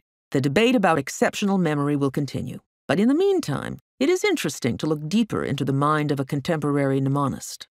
Erickson and Poulsen, both of whom have tested Conrad over the past 2 years, believe that there is nothing intellectually outstanding about him. When they began testing Conrad's memory, his digit scan was normal, about 7 numbers. His grades in college were average. Conrad himself says that he is unexceptional mentally, but he has compared his earliest memories with others and has found that he can recall things that many people can't. His first distinct memory is lying on his back and raising his legs so that his mother could change his diapers. As a high school student, he didn't take notes in class. He says he preferred watching the girls take notes, and he has never made a list in his life. By never writing down a list of things to do and letting it think for me, he says, I've forced my memory to improve. Conrad does believe that his powers of observation, including his ability to listen, are keener than most people's. Memory, he says, is just one part of the whole process of observation. I'm not extraordinary, but sometimes people make me feel that way. I watch them and realize how many of them have disorganized minds and memories, and that makes me feel unusual. A good memory is nothing more than an organized one. One of the first things Conrad observed at Bananas was that the head waiter, his boss, was a very unpleasant woman. He disliked being her subordinate, and he wanted her job. The only way he could get it was by being a superior waiter. He stayed up nights trying to figure out how to do this. The idea of memorizing orders eventually came to him. Within a year, he was the head waiter. One of the most interesting things we've found, says Erickson, is that just trying to memorize things does not ensure that your memory will improve. It's the active decision to get better and the number of hours you push yourself to improve that make the difference. Motivation is much more important than innate ability. Conrad began his memory training by trying to memorize the orders for a table of 2, then progressed to memorizing larger orders. He starts by associating the entree with the customer's face. He might see a large, heavy-set man and hear, "I'd like a big boulder steak." Sometimes, Peter Poulsen says, John thinks a person looks like a turkey and that customer orders a turkey sandwich. Then it's easy. In memorizing how long meat should be cooked, the different salad dressings and starches, Conrad relies on patterns of repetition and variation. John breaks things up into chunks of 4, Erickson says. If he hears rare, rare, medium, well done, he instantly sees a pattern in their relationship. Sometimes he makes a mental graph. An easy progression, rare, medium, well done, would take the shape of a steadily ascending line on his graph. A more difficult order, medium, well done, rare, medium, would resemble a mountain range. The simplest part of Conrad's system is his encoding of salad dressings. He uses letters: B for blue cheese, H for the house dressing, O for oil and vinegar, F for French, T for Thousand Island. A series of orders always arranged according to entree might spell a word, like B-O-O-T, or a near word, like B-O-O-F, or make a phonetic pattern, F-O-F-O. As Erickson says, Conrad remembers orders, regardless of their size, in chunks of 4. This is similar to the way Falloon stores digits, and it seems to support Chase and Erickson's contention that short-term memory is limited and that people are most comfortable working with small units of information. One of the most intriguing things about Conrad is the number of ways he can associate material. Another is the speed with which he is able to call it up from memory. Erickson and Poulsen have also tested him with animals, units of time, flowers, and metals. At first, his recall was slow and uncertain, but with relatively little practice, he could retrieve these orders almost as quickly as he could food. The difference between someone like John, who has a trained memory, and the average person, says Erickson, is that he can encode material in his memory fast and effortlessly. It's similar to the way you can understand English when you hear it spoken. In our tests in the lab, he just gets better and faster. What John Conrad has, says Poulsen, is not unlike an athletic skill. With 200 or 300 hours of practice, you can develop these skills in the same way you can learn to play tennis.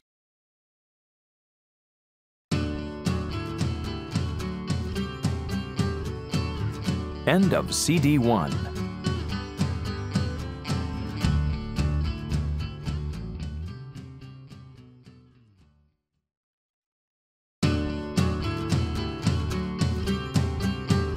CD 1. Mosaic 2 Reading by Brenda Wegman and Mickey Knizevich. Copyright 2013 by the McGraw-Hill Companies, Incorporated. No part of this publication may be reproduced or distributed in any form or by any means, or stored in a database or retrieval system without the prior written consent of the McGraw-Hill Companies, Incorporated, including but not limited to any network or other electronic storage or transmission for broadcast or distance learning.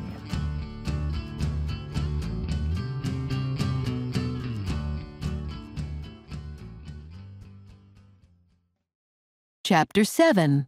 Working. Page 169. The San Francisco sculptor who created Nicolas Cage's dreadful dragon. In an old warehouse in an industrial section of town, San Francisco sculptor Manuel Palos takes the plebeian, common fireplace and turns it into a monumental work of art. Plaster molds representing many periods and styles line the walls of his shop. Pinned on one wall is a sketch of a mantel for a restored Victorian house. "I will give the owner 2 options," says Palos, who wears jeans and a black t-shirt covered with white plaster dust.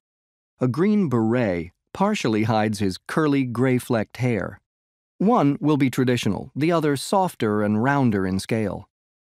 Over the course of his 30-year career, Palos has designed many fireplaces for businesses and private residences.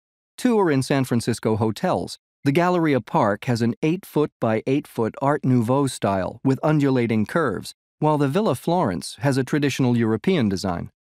Another fireplace is in the First Interstate Bank, and he counts among his personal clients the Gallo family and Donald Trump. Worked on many San Francisco landmarks. Palos also has worked on many of the city's famous landmarks. He resculpted 6 life-sized mythological figures at the California Palace of the Legion of Honor in Lincoln Park, and made 8 13-foot-tall eagles for Pacific Bell's San Francisco headquarters. He worked on the old City of Paris building when Neiman Marcus moved in and restored friezes and urns at the Academy of Sciences in Golden Gate Park. He is working on a bronze medallion to go outside San Francisco's Hall of Justice. But it is the dreadful dragon fireplace for actor Nicolas Cage's Pacific Heights home that is his most memorable piece. "Every time I talk about it, I get excited," says Palos. "It was challenging, but it was also a labor of love." Cage stopped by Paulos's studio one morning last year wearing a baseball hat and ripped jeans. I didn't know who he was, Paulos says. He told me he wanted a fireplace made out of stone. I asked him if he had a design, and he said he wanted a dragon. I thought he was kidding, so I played along. I told him I could make a huge dragon from the floor to the ceiling, with the mouth as the opening. He looked at me and said, "That's exactly what I want." Cage left a deposit, and that's when Paulos got scared. I had to make the dragon I proposed. By the book. Using a children's book about dragons, Paulos sketched a design. When it was approved, he made a clay model before casting the real thing in stone. For nearly 5 months, Paulos labored over the sculpture. Cage wanted black limestone, and the 13-foot-tall by 10-foot-wide piece required 4.5 tons. Paulos moved to a studio in Mexico because that was the only place he could find big enough. Every line had to match, says Paulos of the bends and sinewy coils. He chiseled the dragon's nostrils to flare and created fiery-looking eyes. He used pneumatic tools to carve the hooked beak, scales, and fang-like teeth for maximum control. If any part of the face broke, I would have to start over. When finished, the sculpture was loaded on a truck, and Paulos drove it back to the United States himself. Heavy-duty installation. Cage's San Francisco house is a Victorian, and before the fireplace could be installed, the walls and the foundation had to be reinforced to hold the weight. It took a crane to lift the fireplace from the street to the house. Paulos and 4 assistants rolled it up a ramp and in the front door. It shipped in 13 pieces and was reassembled using a special scaffold and pulley system. Stainless steel pins and epoxy secured it, while Paulos carved and shaped it to fit the entire living room wall. At the end of 3 weeks, everything was in place. The son of a shoemaker, Paulos moved to San Francisco from Zacatecas, Mexico, while in his early 20s to learn how to sculpt. He took a job making molds and models, studying English at night. "My teachers encouraged me to travel," he says, so he spent several months visiting museums and galleries throughout Europe. "I learned from the masters, but I developed my own style." Paulos opened his own studio in San Francisco many years ago. 8 people work for him, including his daughter Alexandra, who helps in the office. He prefers to sculpt on weekends when things are quiet and he can really produce. They think I am Sicilian. Every year, Paulos makes a 6-week pilgrimage back to Europe, to the small town of Carrara, Italy, known for its marble, which Michelangelo used to sculpt the Pietà. "They think I am Sicilian," says Paulos, who is fluent in Italian. A showroom adjoins his studio where much of his artistic work, torsos, fountains, statues, and urns, is on display. Not everything is classical in style. A scale model of the dreadful dragon leans against one wall, and a woman's head carved out of sleek black Belgian marble is in the contemporary mode. When asked about his favorite, it is still the dreadful dragon, he says. "Cage came to my studio and shook my hand when it was all over," Paulos recalls. He said, "You are an artist." I told him, "It takes 2. Page 178. A lifetime of learning to manage effectively. Years ago, when I was a young assistant professor at Harvard Business School, I thought that the key to developing managerial leadership lay in raw brain power. I thought the role of business schools was to develop future managers who knew all about the various functions of business, to teach them how to define problems succinctly, analyze these problems, and identify alternatives in a clear, logical fashion, and finally, to teach them to make an intelligent decision. My thinking gradually became tempered by living and working outside the United States and by serving 7 years as a college president. During my presidency of Babson College, I added several additional traits or skills that I felt a good manager must possess. The first is the ability to express oneself in a clear, articulate fashion. Good oral and written communication skills are absolutely essential if one is to be an effective manager. Second, one must possess that intangible set of qualities called leadership skills. To be a good leader, one must understand and be sensitive to people and be able to inspire them toward the achievement of common goals.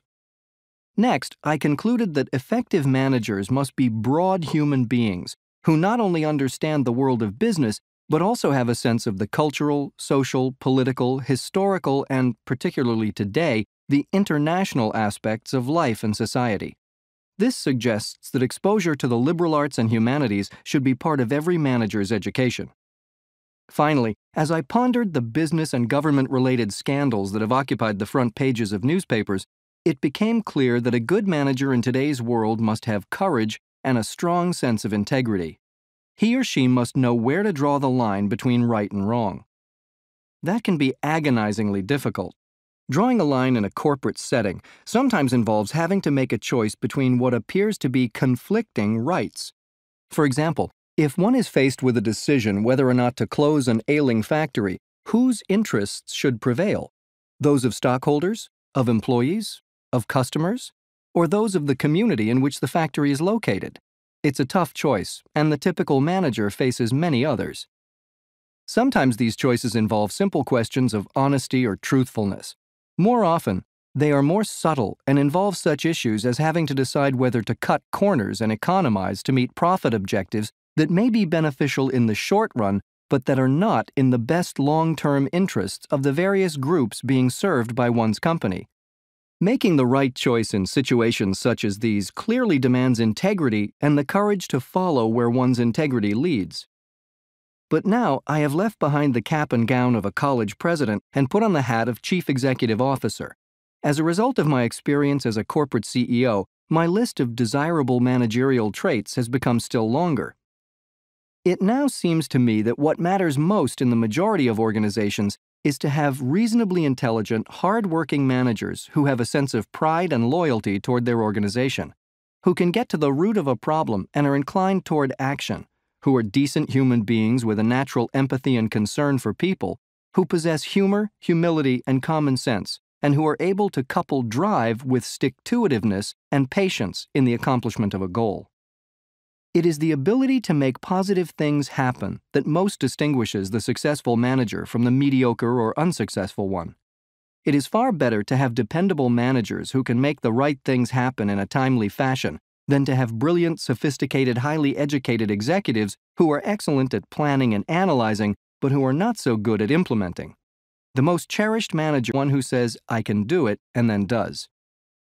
Many business schools continue to focus almost exclusively on the development of analytical skills. As a result, these schools are continuing to graduate large numbers of MBAs and business majors who know a great deal about analyzing strategies, dissecting balance sheets, and using computers, but who still don't know how to manage. As a practical matter, of course, schools can go only so far in teaching their students to manage. Only hard knocks and actual work experience will fully develop the kinds of managerial traits, skills, and virtues that I have discussed here. Put another way, the best way to learn to manage is to manage.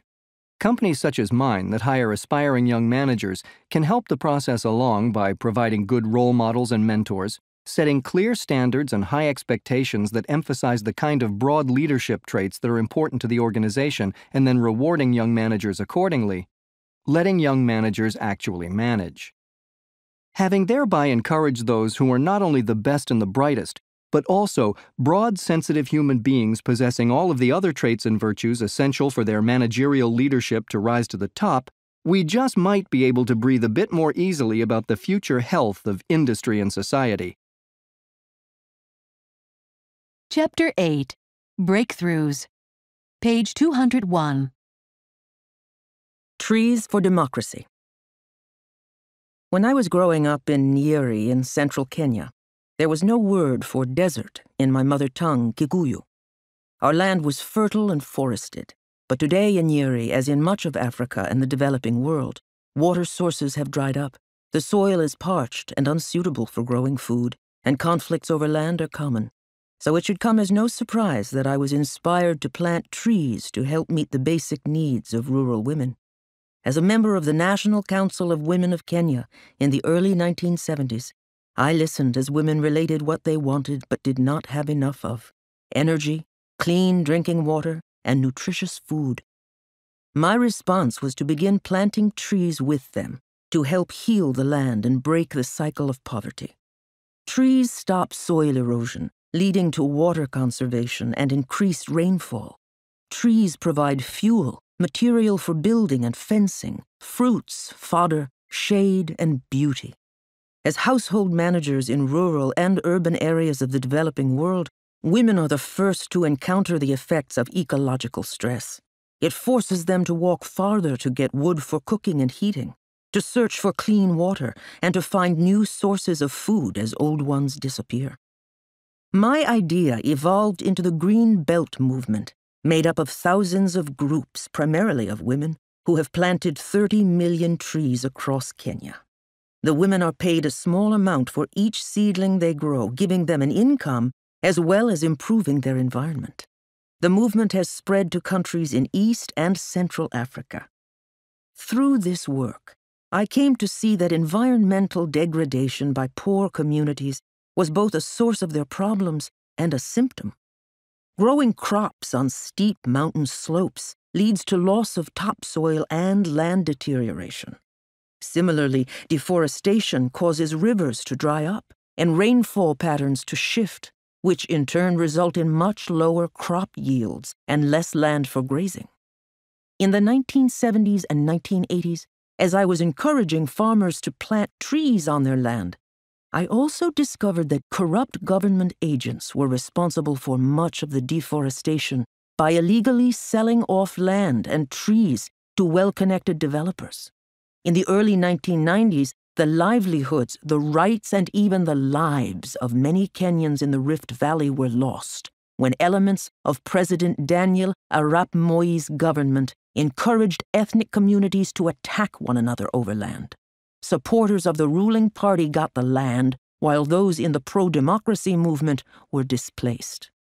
This was one of the government's ways of retaining power. If communities were kept busy fighting over land, they would have less opportunity to demand democracy. Land issues in Kenya are complex and easily exploited by politicians. Communities needed to understand and be sensitized about the history of land ownership and distribution in Kenya and Africa. We held seminars on human rights, governing, and reducing conflict.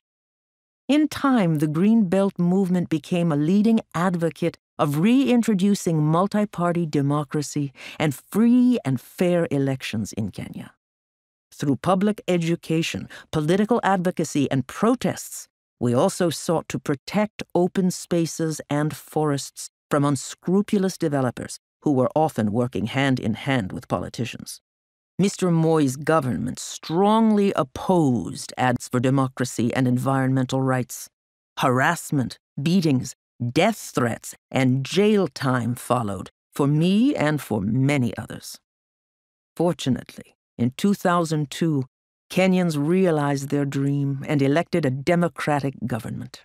What we've learned in Kenya, the symbiotic relationship between the sustainable management of natural resources and democratic governance, is also relevant globally. Indeed, many local and international wars like those in West and Central Africa and the Middle East continue to be fought over resources. In the process, human rights, democracy, and democratic space are denied. I believe the Nobel Committee recognized the links between the environment, democracy, and peace, and sought to bring them to worldwide attention with the Peace Prize that I am accepting today. The committee, I believe, is seeking to encourage community efforts to restore the earth at a time when we face the ecological crises of deforestation, desertification, water scarcity, and a lack of biological diversity. Unless we properly manage resources like forests, water, land, minerals, and oil, we will not win the fight against poverty, and there will not be peace. Old conflicts will rage on, and new resource wars will erupt unless we change the path we are on. To celebrate this award and the work it recognizes of those around the world, let me recall the words of Gandhi. My life is my message. Also, plant a tree. Page 208. A Revolution in Medicine. Anne Miscoy had seen her father and her uncle die of organ failure in their mid-40s, so she figured she was lucky to be living when she turned 50 last year. The trouble was she felt half dead. Her joints ached, her hair was falling out, and she was plagued by unrelenting fatigue. Her doctor assured her that nothing was seriously wrong, even after a blood test revealed unusually high iron levels. But Miscoy wasn't so sure. Scanning the internet, she learned about a hereditary condition called hemochromatosis, in which the body stores iron at dangerous concentrations in the blood, tissues, and organs. Hemochromatosis is the nation's most common genetic illness, and probably the most underdiagnosed. As Miscoy read about it, everything started making sense. Her symptoms, her blood readings, even her relatives' early deaths. So she found a doctor who would take her concerns more seriously. Until recently, diagnosing the condition required a liver biopsy, not a procedure to be taken lightly. But Miscoy didn't have to go that route. Scientists isolated the gene for hemochromatosis a few years ago and developed a test that can spot it in a drop of blood. Miscoy tested positive, and the diagnosis may well have saved her life. Through a regimen of weekly bloodlettings, she was able to reduce her iron level before her organs sustained lasting damage. She's now free of symptoms, and as long as she gives blood every few months, she should live a normal lifespan. Without the DNA test, I would have had a hard time convincing any doctor that I had a real problem. Hemochromatosis testing could save millions of lives in coming decades, and it's just one early hint of the changes that the sequencing of the human genome could bring. By 2010, says Dr. Francis Collins of the National Human Genome Research Institute, screening tests will enable anyone to gauge his or her unique health risks down to the body's tolerance for cigarettes and cheeseburgers. Meanwhile, genetic discoveries will trigger a flood of new pharmaceuticals, drugs aimed at the causes of disease rather than the symptoms, and doctors will start prescribing different treatments for different patients, depending on their genetic profiles. The use of genes as medicine is probably farther off, but Collins believes even that will be routine within a few decades. By 2050, he said recently, many potential diseases will be cured at the molecular level before they arise. That may be a bit optimistic, but the trends Collins foresees are already well in motion. Clinical labs now perform some 4 million genetic tests each year in the United States. Newborns are routinely checked for sickle cell anemia, congenital thyroid disease, and phenylketonuria, a metabolic disease that causes retardation. Like hemochromatosis, these conditions are catastrophic if they go undetected, but highly manageable when they're spotted early. Newer tests can help people from cancer-prone families determine whether they've inherited the culpable mutation.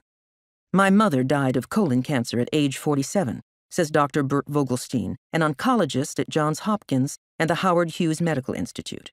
If we had known she was genetically at risk, we could have screened for the disease and caught it early. Early detection is just the beginning. Genes help determine not only whether we get sick, but also how we respond to various treatments. In the past, says Dr. William Evans of St. Jude Children's Research Hospital in Memphis, Tennessee, the questions were, how old are you and how much do you weigh? Now, thanks to recent genetic discoveries, physicians can sometimes determine who stands to benefit from a given drug and who might be harmed by it. Only a handful of clinics are using gene tests to guide drug therapy, but the practice, known as pharmacogenetics, is spreading fast. Researchers are now learning to predict reactions to treatments for asthma, diabetes, heart disease, and migraines. And firms like Insight Genomics are developing chips that can analyze thousands of genes at a time. My vision is that everyone will be sequenced at birth, says Dr. Mark Brattain of the University of Chicago. Parents will get a CD-ROM with their child's genetic sequence. When physicians prescribe drugs, they'll use it to optimize treatment.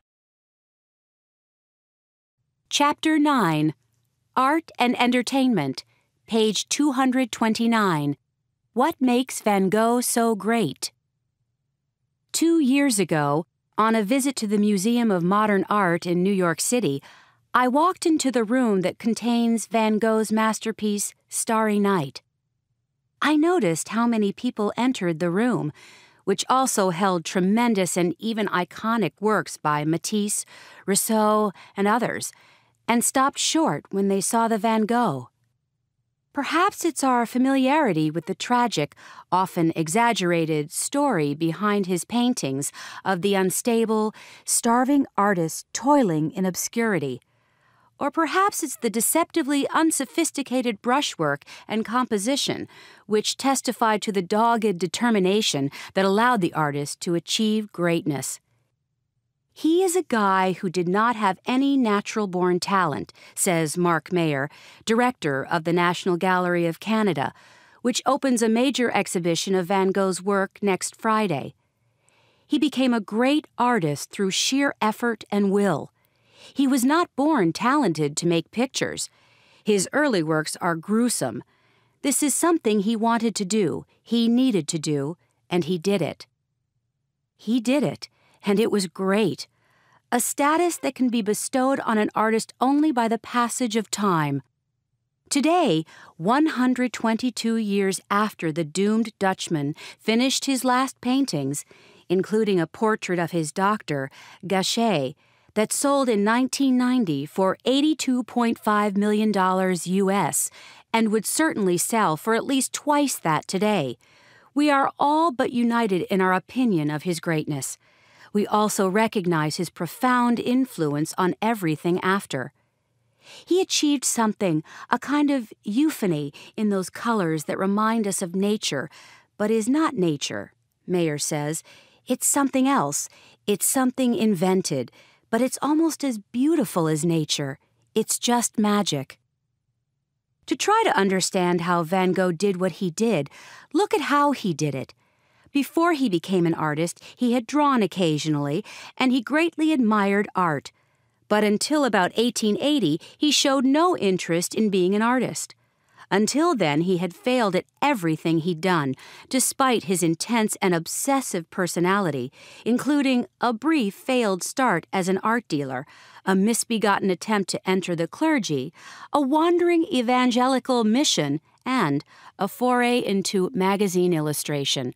Write Stephen Neffe and Gregory White Smith in the most recent of countless biographies, Van Gogh, The Life. At 27, Van Gogh decided to begin what Neffe and Smith call his blazingly short career as a painter. The decision was, says Simon Schama in the documentary series The Power of Art, his road to Damascus moment. The religious metaphor is apt. Before the middle of the 20th century, Madras, Eckstein's The Canadian Historian, writes, admiration of the painter's work was so vast and deep that it was labeled the Van Gogh religion. More to the point, Van Gogh's mother, Anna, taught her son that the sun was the sweet Lord, whose light gave life to plants, just as God gave peace to our hearts, and the stars were the sun's promise to return in the morning to make light out of darkness, write Neffe and Smith. All of these lessons in symbolism were eventually transformed into paint. Higher cause in art burned in Van Gogh with fiery intensity, like the sun in many of his paintings. The works were so vital and expressive that it was as if he was trying to work out his demons. As the German artist Otto Dix said, all art is exorcism. Van Gogh certainly approached his work with a religious or otherwise obsessive fervor. These colors give me an extraordinary exultation, he wrote from the south of France in one of many letters to his brother Theo, who supported Vincent throughout his adult life. The whole earth is glowing under the southern sun. It was around this time, in 1887 or so, that Van Gogh hit his stride.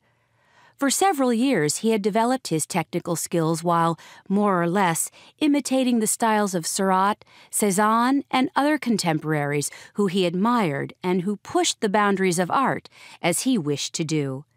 Then, Mayer says, in the last few years of his life, he got into the zone and never left, and everything he did in those years are universal treasures.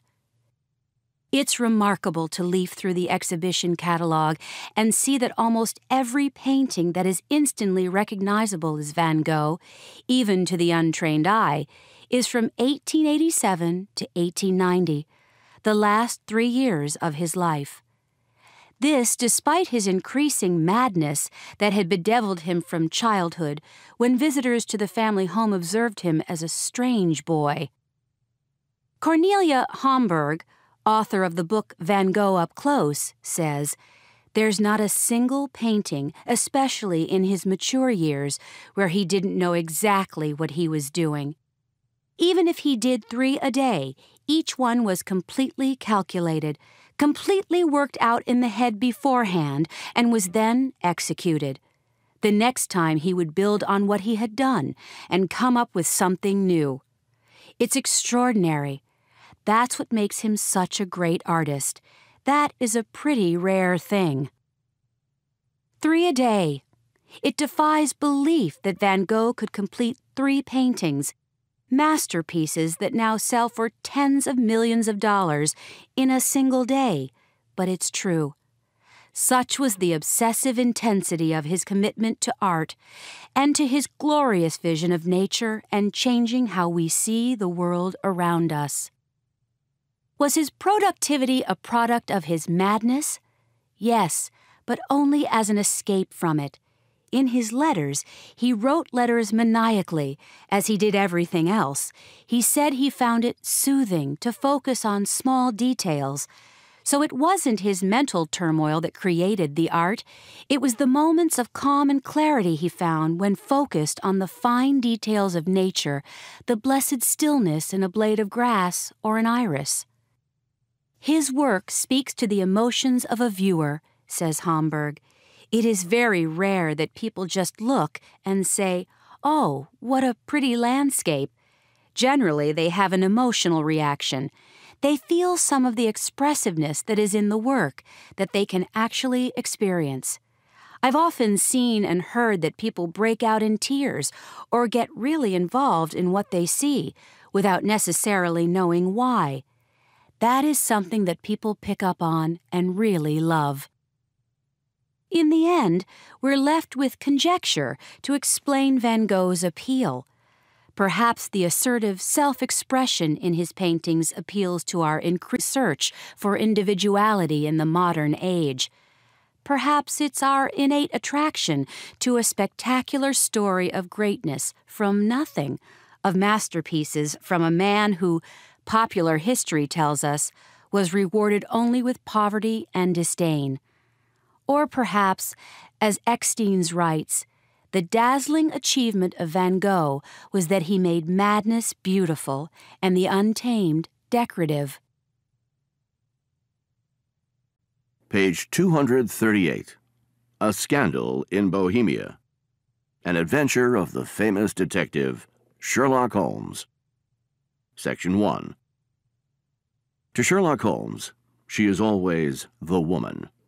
I have seldom heard him mention her under any other name. In his eyes, she eclipses the whole of her sex. It was not that he felt any emotion akin to love for Irene Adler. All emotions, and that one particularly, were abhorrent to his cold, precise, but admirably balanced mind. He was, I take it, the most perfect reasoning and observing machine that the world has seen. But, as a lover, he would have placed himself in a false position. And yet there was but one woman to him, and that woman was the late Irene Adler. I had seen little of Holmes lately. My marriage had drifted us away from each other. My own complete happiness and Holmes-centered interests were sufficient to absorb all my attention, while Holmes remained in our lodgings in Baker Street, buried among his old books, and alternating from week to week between cocaine and ambition, the drowsiness of the drug, and the fierce energy of his own keen nature. He was still, as ever, deeply attracted by the study of crime, and occupied his extraordinary powers of observation in following out those clues and clearing up those mysteries which had been abandoned as hopeless by the official police. One night, it was on the 20th of March, 1888, I was returning from a journey to a patient when my way led me through Baker Street. As I passed the well-remembered door, I was seized with a keen desire to see Holmes again, and to know how he was employing his extraordinary powers.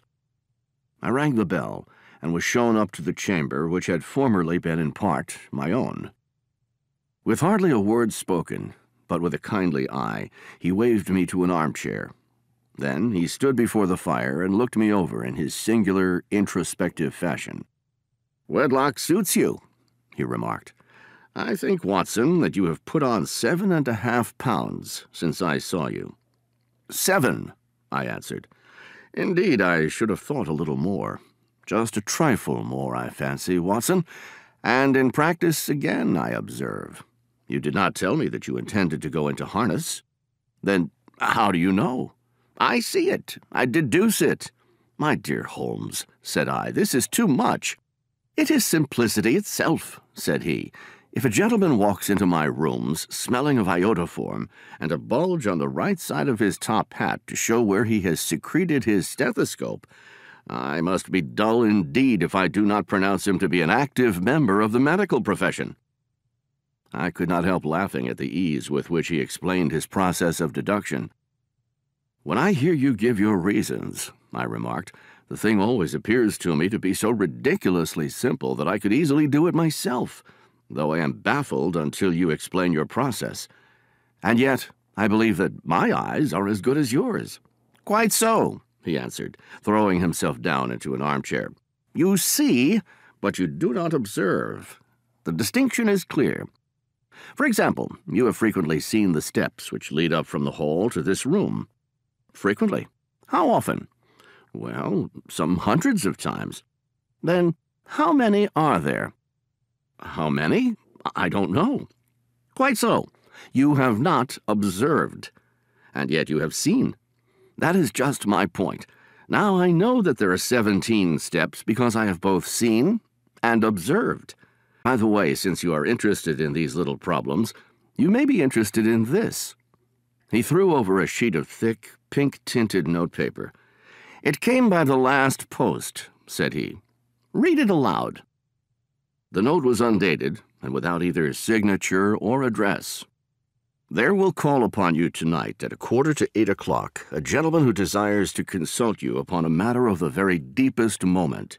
Your recent services to one of the royal houses of Europe have shown that you are one who may safely be trusted with matters which are of an importance which can hardly be exaggerated. Be in your chamber then at that hour, and do not take it amiss if your visitor wear a mask." "This is indeed a mystery," I remarked. "What do you imagine that it means?" "I have no data yet. It is a capital mistake to theorize before one has data." As he spoke, there was the sound of horses' hoofs and grating wheels against the curb, followed by a sharp pull at the bell. Holmes whistled. A slow and heavy step paused immediately outside the door. Then there was a loud and authoritative tap. "Come in," said Holmes. A man entered who could hardly have been less than 6 feet 6 inches in height, with the chest and limbs of a Hercules. His dress was rich, with a richness which would, in England, be looked upon as akin to bad taste. The deep blue cloak which was thrown over his shoulders was lined with flame-colored silk. He carried a broad-brimmed hat in his hand, while he wore across the upper part of his face a black visored mask. From the lower part of the face, he appeared to be a man of strong character, with a long, straight chin, suggestive of resolution pushed to the length of obstinacy. "You had my note?" he asked with a deep, harsh voice and a strongly marked German accent. "I told you that I would call." He looked from one to the other of us, as if uncertain which to address. "Pray, take a seat," said Holmes. "This is my friend and colleague, Dr. Watson, who is occasionally good enough to help me in my cases. Whom have I the honor to address?" "You may address me as the Count von Kram, a Bohemian nobleman. I understand that this gentleman, your friend, is a man of honor and discretion. If not, I should much prefer to communicate with you alone." I rose to go, but Holmes caught me by the wrist. "It is both or none," said he. "You may say before this gentleman anything which you may say to me." The Count shrugged his broad shoulders. "Then I must begin," said he, by binding you both to absolute secrecy for 2 years. At the end of that time, the matter will be of no importance." "I promise," said Holmes. "And I." "You will excuse this mask," continued our strange visitor. "The august person who employs me wishes his agent to be unknown to you, and I may confess at once that the title by which I have just called myself is not exactly my own." "I was aware of it," said Holmes dryly. "The circumstances are of great delicacy, and every precaution has to be taken to quench what might grow to be an immense scandal. To speak plainly, the matter implicates the great house of Ormstein, hereditary kings of Bohemia." "I was also aware of that," murmured Holmes, settling himself down in his armchair and closing his eyes. Our visitor glanced with some apparent surprise at the languid, lounged figure of the man who had been depicted to him as the most incisive reasoner in Europe. Holmes slowly reopened his eyes and looked impatiently at his gigantic client. "If your Majesty would condescend to state your case," he remarked, "I should be better able to advise you." The man sprang from his chair and paced up and down the room in uncontrollable agitation. Then, with a gesture of desperation, he tore the mask from his face and hurled it upon the ground. "You are right," he cried. "I am the king. Why should I attempt to conceal it?" "Why, indeed," murmured Holmes. "Your Majesty had not spoken before I was aware that I was addressing Wilhelm Gottsreich Sigismund von Ormstein, Grand Duke of Kassel-Felstein and hereditary King of Bohemia." "But you can understand," said our strange visitor, sitting down once more, "that I am not accustomed to doing such business in my own person, yet I could not confide it to an agent. I have come incognito from Prague for the purpose of consulting you." "Then, pray consult," said Holmes, shutting his eyes once more. "The facts are briefly these. Some 5 years ago, during a lengthy visit to Warsaw, I made the acquaintance of the well-known adventuress Irene Adler.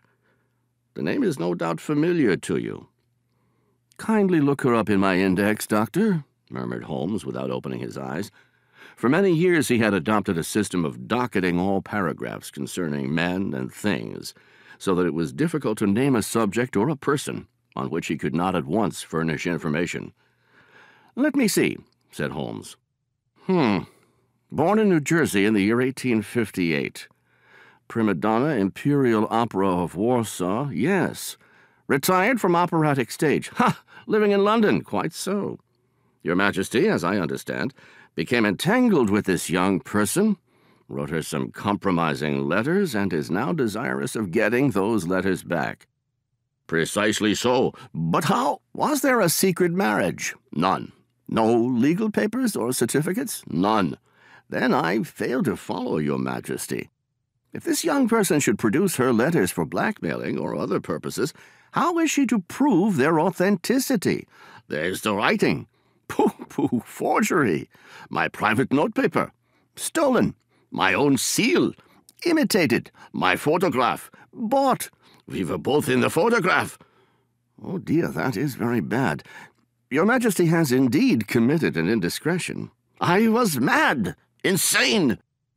"You have compromised yourself seriously." "I was only Crown Prince then. I was young. I am but 30 now." "It must be recovered. We have tried and failed. Your Majesty must pay. It must be bought." "She will not sell." "Stolen, then." 5 attempts have been made. Twice, burglars in my pay ransacked her house. Once we diverted her luggage when she traveled. Twice she has been waylaid. There has been no result." "No sign of it?" "Absolutely none." Holmes laughed. "It is quite a pretty little problem," said he. "But a very serious one to me," returned the king reproachfully. "Very indeed. And what does she propose to do with the photograph?" "To ruin me." "But how?" "I am about to be married." "So I have heard, to Clotilde Lotman von Saxe-Meiningen, second daughter of the King of Scandinavia. You may know the strict principles of her family." A shadow of a doubt as to my conduct would bring the matter to an end. And Irene Adler threatens to send them the photograph. And she will do it. I know that she will do it. You do not know her, but she has a soul of steel. She has the face of the most beautiful of women, and the mind of the most resolute of men. Rather than I should marry another woman, there are no lengths to which she would not go. None. You are sure that she has not sent it yet? I am sure. And why? Because she has said that she would send it on the day when the betrothal was publicly proclaimed. That will be next Monday. Oh, then we have 3 days yet, said Holmes with a yawn. Your Majesty will, of course, stay in London for the present? Certainly. You will find me at the Langham under the name of the Count von Kram. Then I shall drop you a line to let you know how we progress. Pray do so. I shall be all anxiety. Then, as to money, you have carte blanche. And for present expenses? The king took a leather bag from under his cloak and laid it on the table. There are 300 pounds in gold and 700 in notes, he said. Holmes scribbled a receipt upon a sheet of his notebook and handed it to him. And Mademoiselle's address? He asked. Is Briony Lodge, Serpentine Avenue, St. John's Wood. Then good night, Your Majesty, and I trust that we shall soon have some good news for you. And good night, Watson, he added. If you will be good enough to call tomorrow afternoon at 3 o'clock, I should like to chat this little matter over with you. Page 245, Section 2. Dr. Watson continues his story. At 3 o'clock precisely, I was at Baker Street, but Holmes had not yet returned. The landlady informed me that he had left the house shortly after 8 o'clock in the morning. I sat down beside the fire with the intention of awaiting him, however long he might be. It was close upon 4 before the door opened, and a drunken-looking groom, ill-kept, with disreputable clothes, walked into the room. Accustomed as I was to my friend's amazing powers in the use of disguises, I had to look 3 times before I was certain that it was indeed he. With a nod, he vanished into the bedroom, whence he emerged in 5 minutes, tweed-suited and respectable. He stretched out his legs in front of the fire and laughed heartily for some minutes. "Well, really," he cried, and then he laughed again until he was obliged to lie back limp and helpless in the chair. "What is it?" "It's quite too funny. I am sure you could never guess how I employed my morning, or what I ended by doing." Holmes explains that he has spent the morning disguised as a drunken horse groom to spy on Irene Adler at her home. He helps the other grooms working there and chats with them to find out information.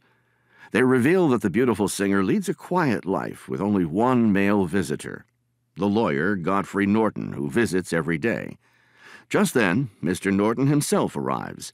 He stays a short while at Miss Adler's home, then comes out and hires a cab to go first to an office and then to the Church of St. Monica. Holmes is about to follow when Miss Adler comes out and asks a driver to take her to the same destination. In hot pursuit, Holmes follows in another cab. While he's standing at the back of the church observing Norton, Adler, and a priest, Mr. Norton suddenly turns and notices him. He asks the drunken groom to come to the front of the church, since they are in desperate need of a witness. There, the disguised Holmes finds himself in the unlikely role of best man at the wedding of Miss Irene Adler and Mr. Godfrey Norton. "This is a very unexpected turn of affairs," said I. "And what then?" "Well, I found my plans seriously menaced. It looked as if the pair might take an immediate departure, and so necessitate very prompt measures on my part. At the church door, however, they separated, he driving back to the temple and she to her own house. "I shall drive out in the park at 5 as usual," she said as she left him. I heard no more. They drove away in different directions, and I went off to make my own arrangements. "Which are?" "Some cold beef and a glass of beer," he answered, ringing the bell. "I have been too busy to think of food, and I am likely to be busier still this evening. By the way, Doctor, I shall want your cooperation." "I shall be delighted." "You don't mind breaking the law?" Not in the least. Nor running a chance of arrest? Not in a good cause. Oh, the cause is excellent. Then I am your man. I was sure that I might rely on you. But what is it you wish? When Mrs. Turner has brought in the tray, I will make it clear to you. Now, he said as he turned hungrily on the simple fare that our landlady had provided, I must discuss it while I eat, for I have not much time. It is nearly 5 now. In 2 hours we must be on the scene of action. Madame returns from her drive at 7. We must be at Briony Lodge to meet her. And what then? You must leave that to me. I have already arranged what is to occur. There is only one point on I must insist. You must not interfere, come what may. You understand? I am to be neutral? To do nothing whatever. There will probably be some small unpleasantness. Do not join in it. It will end in my being conveyed into the house. 4 or 5 minutes afterwards, the sitting-room window will open. You are to station yourself close to that open window. Yes, you are to watch me, for I will be visible to you. Yes, and when I raise my hand, so, you will throw into the room what I give you to throw, and will, at the same time, raise the cry of fire. You quite follow me? Entirely. It is nothing very formidable, he said, taking a long cigar-shaped roll from his pocket. It is an ordinary plumber's smoke rocket. When you raise your cry of fire, it will be taken up by quite a number of people. You may then walk to the end of the street, and I will rejoin you in 10 minutes. I hope that I have made myself clear.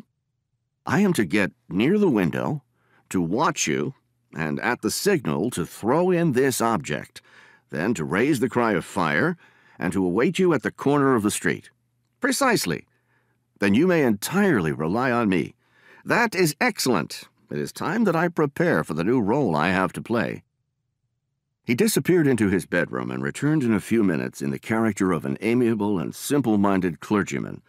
His black hat, his baggy trousers, his white tie, his sympathetic smile and general look of benevolent curiosity were such as Mr. John Hare alone could have equaled. It was not merely that Holmes changed his costume. His expression, his manner, his very soul seemed to vary with every fresh part that he assumed. The stage lost a fine actor when he became a specialist in crime. Holmes, in his disguise as a clergyman, goes with Watson to Miss Adler's to carry out their plan. The street is animated with groups of jobless men. When Miss Adler arrives, several men start to fight over who will help her down from her carriage. Holmes rushes to her aid and is struck down and appears to lie bleeding in the street. A kindly Miss Adler allows him to be brought into her home and placed on a couch in her sitting room. Holmes motions for her to open the window for some fresh air. Outside, Watson is watching, sees this as the signal, and throws in the smoke rocket. Yelling, "Fire!" he disappears around the corner. Irene Adler, as Holmes had expected, runs for the photo, which is hidden behind a secret panel in the wall near the bell pull. When Holmes cries out that the fire is a false alarm, Miss Adler quickly replaces the photo in its hiding place and runs out of the house. A servant is watching, so Holmes leaves without the photo and rejoins Watson. "And now?" I asked. "Our quest is practically finished. I shall call with the king tomorrow, and with you. We will be shown into the sitting room to wait for the lady, but it is probable that when she comes, she may find neither us nor the photograph. It might be a satisfaction to His Majesty to regain it with his own hands. And when will you call? At 8 in the morning. She will not be up, so that we shall have a clear field. I must wire to the king without delay." We had reached Baker Street and had stopped at the door. He was searching his pockets for the key when someone passing said, "Good night, Mr. Sherlock Holmes." There were several people on the pavement, but the greeting appeared to come from a slim youth in an ulster who had hurried by. "I've heard that voice before," said Holmes, staring down the dimly lit street. "Now I wonder who the deuce that could have been." I slept at Baker Street that night, and we were engaged upon our toast and coffee in the morning when the King of Bohemia rushed into the room. "You have really got it!" he cried, grasping Sherlock Holmes and looking eagerly into his face. "Not yet, but you have hopes?" "I have hopes." "Then come, I am all impatience to be gone." We descended and started off once more for Briony Lodge. "Irene Adler is married," remarked Holmes. "Married? When?" "Yesterday." "But to whom?" "To an English lawyer named Norton." "But she could not love him?" "I am in hopes that she does." "And why in hopes?" "Because it would spare your Majesty all fear of future annoyance. If the lady loves her husband, she does not love your Majesty. If she does not love your Majesty, there is no reason why she should interfere with your Majesty's plan." "It is true. And yet, what a queen she would have made." He relapsed into a moody silence, which was not broken until we drew up in Serpentine Avenue. The door of Briony Lodge was open, and an elderly woman stood upon the steps. "Mr. Sherlock Holmes, I believe?" said she. "I am Mr. Holmes," answered my companion, looking at her with a rather startled gaze. "Indeed, my mistress told me that you were likely to call. She left this morning with her husband by the 5:15 train for the Continent." "What?" Sherlock Holmes staggered back, white with chagrin and surprise. "Do you mean that she has left England?" "Never to return." "And the papers?" asked the king hoarsely. "All is lost." "We shall see." He pushed past the servant and rushed into the drawing-room, followed by the king and myself. Holmes rushed at the bell-pull, tore back a small sliding shutter, and plunging in his hand, pulled out a photograph and a letter. The photograph was of Irene Adler herself in evening dress. The letter was superscribed to Sherlock Holmes, Esquire. My friend tore it open, and we all three read it together. It was dated at midnight of the preceding night, and ran in this way. "My dear Mr. Sherlock Holmes, you really did it very well. You took me in completely. Until after the alarm of fire, I had not a suspicion. But then I began to think. I had been warned months ago. I had been told that if the king employed an agent, it would certainly be you. And your address had been given me. Yet you made me reveal what you wanted to know. Even after I became suspicious, I found it hard to think evil of such a dear, kind old clergyman. But, you know, I have been trained as an actress myself. I sent the coachman to watch you, ran upstairs, got into my walking clothes, and came down just as you departed. Well, I followed you to your door. Then I, rather imprudently, wished you good night, and started for the temple to see my husband. We both thought the best resource was flight, so you will find the nest empty when you call tomorrow. As to the photograph, your client may rest in peace. I love and am loved by a better man than he. The king may do what he will without hindrance from one whom he has cruelly wronged. I keep it only to preserve a weapon, which will always secure me from any steps which he might take in the future. I leave a photograph which he might care to possess, and I remain, dear Mr. Sherlock Holmes, very truly yours, Irene Norton, née Adler. "What a woman! Oh, what a woman!" cried the King of Bohemia when we had all three read this epistle. "Did I not tell you how quick and resolute she was? Would she not have made an admirable queen? Is it not a pity that she was not on my level?" "From what I have seen of the lady, she seems indeed to be on a very different level to your Majesty," said Holmes coldly. "I am sorry that I have not been able to bring your Majesty's business to a more successful conclusion." "On the contrary, my dear sir," cried the king, "nothing could be more successful. I know that her word is inviolate. The photograph is now as safe as if it were in the fire." "I am glad to hear your Majesty say so." "I am immensely indebted to you. Pray tell me in what way I can reward you. This ring—" He slipped an emerald snake ring from his finger and held it out upon the palm of his hand. "Your Majesty has something which I should value even more highly," said Holmes. "You have but to name it." "This photograph." The king stared at him in amazement. "Irene's photograph!" he cried. "Certainly, if you wish it." "I thank your Majesty. Then there is no more to be done in the matter. I have the honor to wish you a very good morning." He bowed, and turning away without observing the hand which the king had stretched out to him, he set off in my company for his chambers. And that was how a great scandal threatened to affect the kingdom of Bohemia, and how the best plans of Mr. Sherlock Holmes were beaten by a woman's wit. He used to make merry over the cleverness of women, but I have not heard him do it of late. And when he speaks of Irene Adler, or when he refers to her photograph, it is always under the honorable title of the woman. Chapter 10. Conflict and Reconciliation, page 258. Contrite makes right. Whether used to repair old, strained relationships or to lay the groundwork for new, productive ones, the mighty sorry has proved effective. Apologies are powerful. They resolve conflicts without violence, repair schisms between nations, allow governments to acknowledge the suffering of their citizens, and restore equilibrium to personal relationships. They are an effective way to restore trust and gain respect. They can be a sign of strength, proof that the apologizer has the self-confidence to admit a mistake. Apologies, like so many other communication strategies, begin at home. They are one of a bevy of what some linguists call speech acts and are used to keep relationships on track.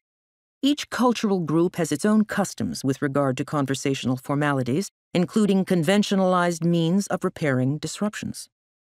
In the American context, there is ample evidence that women are more inclined to offer an expression of contrition than men. One woman, for example, told me that her husband's resistance to apologizing makes their disputes go on and on. Once, after he forgot to give her a particularly important telephone message, she couldn't get over her anger, not because he had forgotten. She realized anyone can make a mistake, but because he didn't apologize. "Had I done something like that," she said, "I would have fallen all over myself saying how sorry I was. I felt as though he didn't care." When I asked her husband for his side of the story, he said apologizing would not have repaired the damage. So what good does it do, he wondered. The good it does is cement the relationship. By saying he was sorry and saying it as if he meant it, he would have conveyed that he felt bad about letting her down.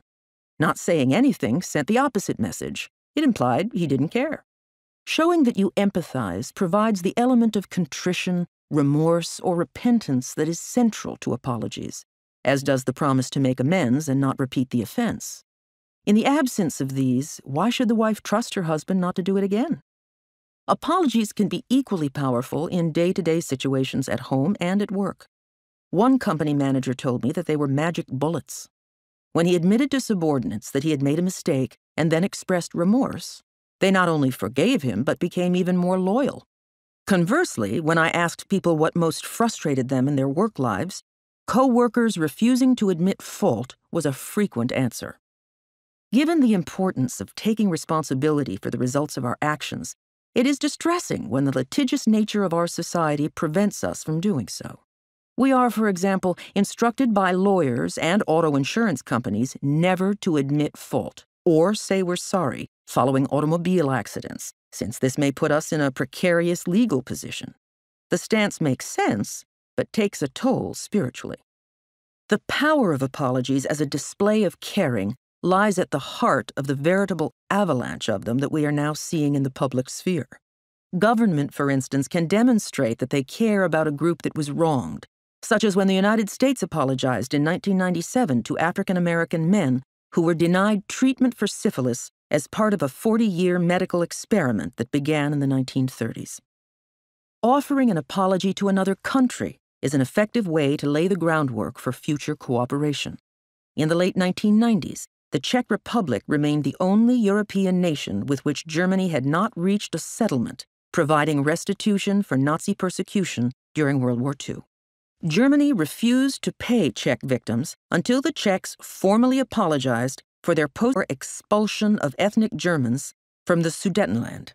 In the interest of receiving both reparations and Germany's support for inclusion in NATO, the Czech government offered the apology in 1997. Despite the opposition of many of its citizens. The gamble paid off, as Germany responded by setting up a philanthropic fund for the benefit of the Czechs, and both NATO and the European Union have invited the Czech Republic to join their ranks. Sometimes it may seem that a nation or group tries to purchase forgiveness with a facile apology. It is absurd, even grotesque, for the leaders of the Khmer Rouge to offer the people of Cambodia brief regrets and immediately suggest that they let bygones be bygones. The statement is woefully inadequate in light of the massive slaughter and suffering the Khmer Rouge caused while it was in power. Furthermore, by taking the initiative in suggesting the past be laid to rest, they seem to be forgiving themselves, something that is not the offender's place to do. Page 268. When one person reaches out with love. The pavements swarmed with onlookers, cordoned off by soldiers and police. The crowd was mostly women, Russian women with hands roughened by hard work, lips untouched by lipstick, and with thin, hunched shoulders which had borne half of the burden of the war. Every one of them must have had a father or a husband, a brother or a son killed by the Germans. They gazed with hatred in the direction from which the column was to appear. At last we saw it. The generals marched at the head, massive chins stuck out, lips folded disdainfully, their whole demeanor meant to show superiority over their plebeian victors. "They smell of eau de cologne, the bastards," someone in the crowd said with hatred. The women were clenching their fists. The soldiers and policemen had all they could do to hold them back. All at once, something happened to them. They saw German soldiers, thin, unshaven, wearing dirty, blood-stained bandages, hobbling on crutches or leaning on the shoulders of their comrades. The soldiers walked with their heads down. The street became dead silent. The only sound was the shuffling of boots and the thumping of crutches. Then I saw an elderly woman in broken-down boots push herself forward and touch a policeman's shoulder, saying, "Let me through." There must have been something about her that made him step aside. She went up to the column, took from inside her coat something wrapped in a colored handkerchief, and unfolded it. It was a crust of black bread. She pushed it awkwardly into the pocket of a soldier, so exhausted that he was tottering on his feet. And now, suddenly, from every side, women were running towards the soldiers, pushing into their hands bread, cigarettes, whatever they had.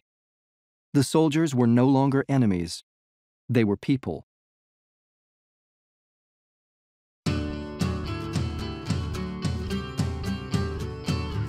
End of CD 2.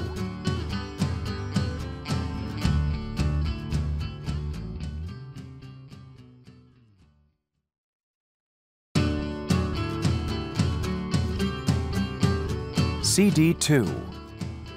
Mosaic 2 Reading by Brenda Wegman and Mickey Kinizovich. Copyright 2013 by the McGraw-Hill Companies, Incorporated.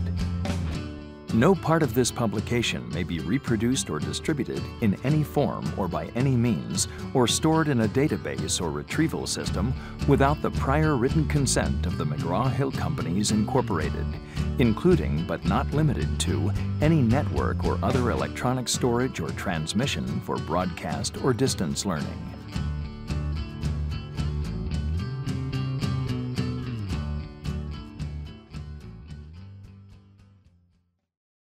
Page 152. The Telltale Heart. True, nervous, very, very dreadfully nervous I had been and am. But why will you say that I am mad? The disease had sharpened my senses, not destroyed, not dulled them. Above all was the sense of hearing acute. I heard all things in the heaven and in the earth.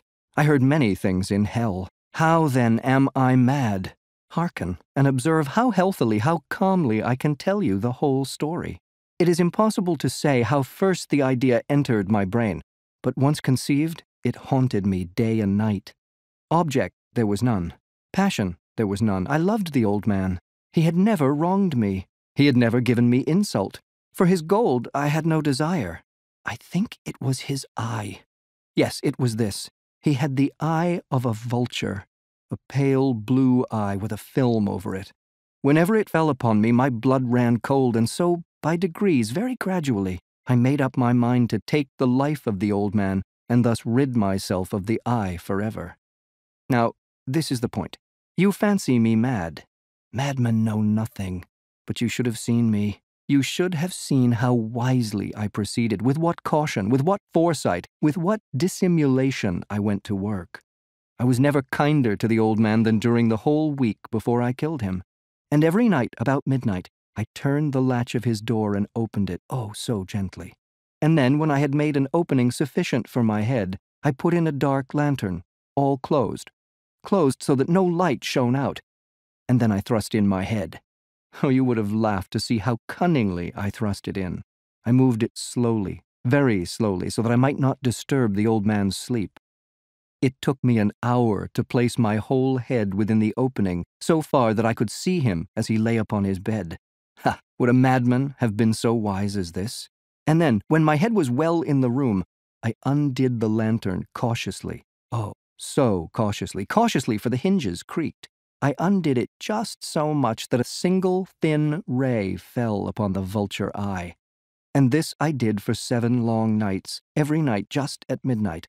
But I found the eye always closed, and so it was impossible to do the work, for it was not the old man who vexed me, but his evil eye. And every morning, when the day broke, I went boldly into the chamber and spoke courageously to him, calling him by name in a hearty tone and inquiring how he had passed the night. So, you see, he would have been a very profound old man indeed to suspect that every night, just at 12, I looked in upon him while he slept. Upon the 8th night, I was more than usually cautious in opening the door. A watch's minute hand moves more quickly than did mine. Never before that night had I felt the extent of my own powers, of my sagacity. I could scarcely contain my feelings of triumph. To think that there I was, opening the door, little by little, and he not even to dream of my secret deeds or thoughts. I fairly chuckled at the idea, and perhaps he heard me, for he moved on the bed suddenly, as if startled. Now you may think that I drew back, but no. His room was as black as pitch with the thick darkness, for the shutters were close-fastened through fear of robbers, and so I knew that he could not see the opening of the door, and I kept pushing it on, steadily, steadily. I had my head in, and was about to open the lantern, when my thumb slipped upon the tin fastening, and the old man sprang up in bed, crying out, "Who's there?" I kept quite still, and said nothing. For a whole hour I did not move a muscle, and in the meantime I did not hear him lie down. He was still sitting up in the bed, listening, just as I have done night after night, hearkening to the death watches in the wall. Presently I heard a slight groan, and I knew it was the groan of mortal terror. It was not a groan of pain or of grief, oh no, it was the low, stifled sound that arises from the bottom of the soul. I knew the sound well. Many a night, just at midnight, when all the world slept, it has welled up from my own bosom, deepening with its dreadful echo the terrors that distracted me. I say I knew it well. I knew what the old man felt, and pitied him, although I chuckled at heart.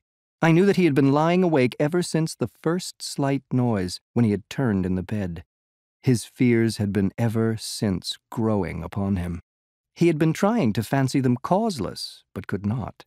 He had been saying to himself, "It is nothing but the wind in the chimney. It is only a mouse crossing the floor." Yes, he had been trying to comfort himself with these suppositions, but he had found all in vain. All in vain, because death, in approaching him, had stalked with his black shadow before him and enveloped the victim. And it was the mournful influence of the unperceived shadow that caused him to feel, although he neither saw nor heard, to feel the presence of my head within the room. When I had waited a long time, very patiently, without hearing him lie down, I resolved to open a little, a very, very little crevice in the lantern. So I opened it. You cannot imagine how stealthily, until at length a single dim ray, like the thread of the spider, shot from out the crevice, and fell full upon the vulture eye. It was open, wide, wide open, and I grew furious as I gazed upon it. I saw it with perfect distinctness, all a dull blue with a hideous veil over it that chilled the very marrow in my bones. But I could see nothing else of the old man's face or person, for I had directed the ray as if by instinct precisely upon the damned spot. And have I not told you that what you mistake for madness is but over-acuteness of the senses? Now, I say, there came to my ears a low, dull, quick sound, such as a watch makes when enveloped in cotton. I knew that sound well, too. It was the beating of the old man's heart. It increased my fury, as the beating of a drum stimulates the soldier into courage. But even yet, I refrained and kept still. I scarcely breathed. I held the lantern motionless. I tried how steadily I could maintain the ray upon the eye. Meantime, the hellish tattoo of the heart increased. It grew quicker and louder every instant.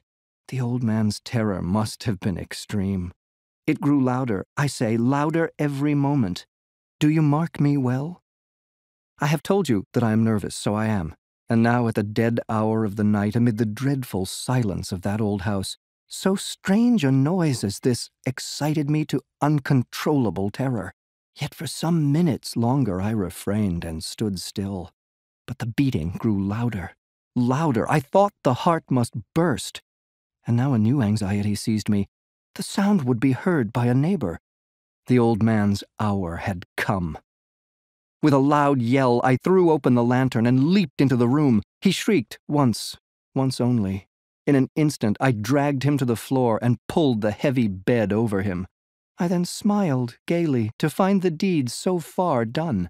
But for many minutes, the heart beat on with a muffled sound. This, however, did not vex me. It would not be heard through the wall. At length it ceased. The old man was dead. I removed the bed and examined the corpse. Yes, he was stone dead. I placed my hand upon the heart and held it there many minutes. There was no pulsation. He was stone dead. His eye would trouble me no more. If you still think me mad, you will think so no longer when I describe the wise precautions I took for the concealment of the body. The night waned, and I worked hastily but in silence. First of all, I dismembered the corpse. I cut off the head and the arms and the legs. I then took up 3 planks from the flooring of the chamber and deposited all between the scantlings. I then replaced the boards so cleverly, so cunningly, that no human eye, not even his, could have detected anything wrong. There was nothing to wash out, no stain of any kind, no blood spot whatever. I had been too wary for that. A tub had caught all, ha. When I had made an end of these labors, it was 4 o'clock, still dark as midnight.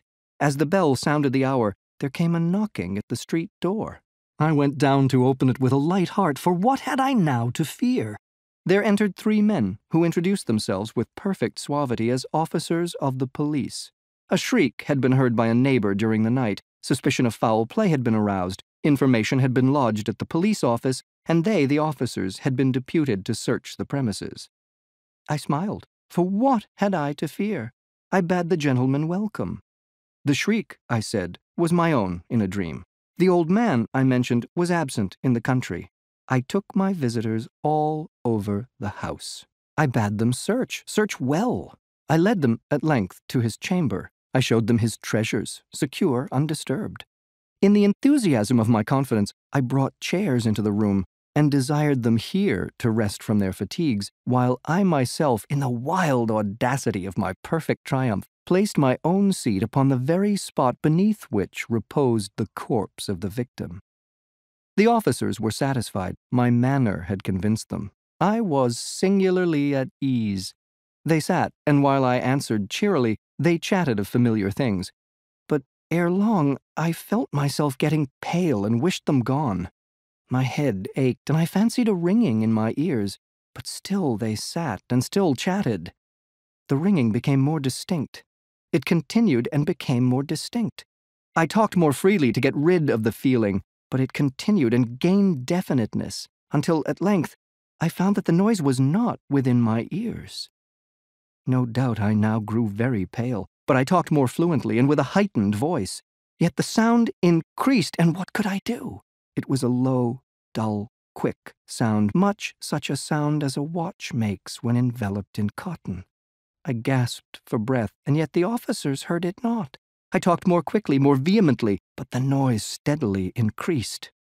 I arose and argued about trifles, in a high key and with violent gesticulations, but the noise steadily increased.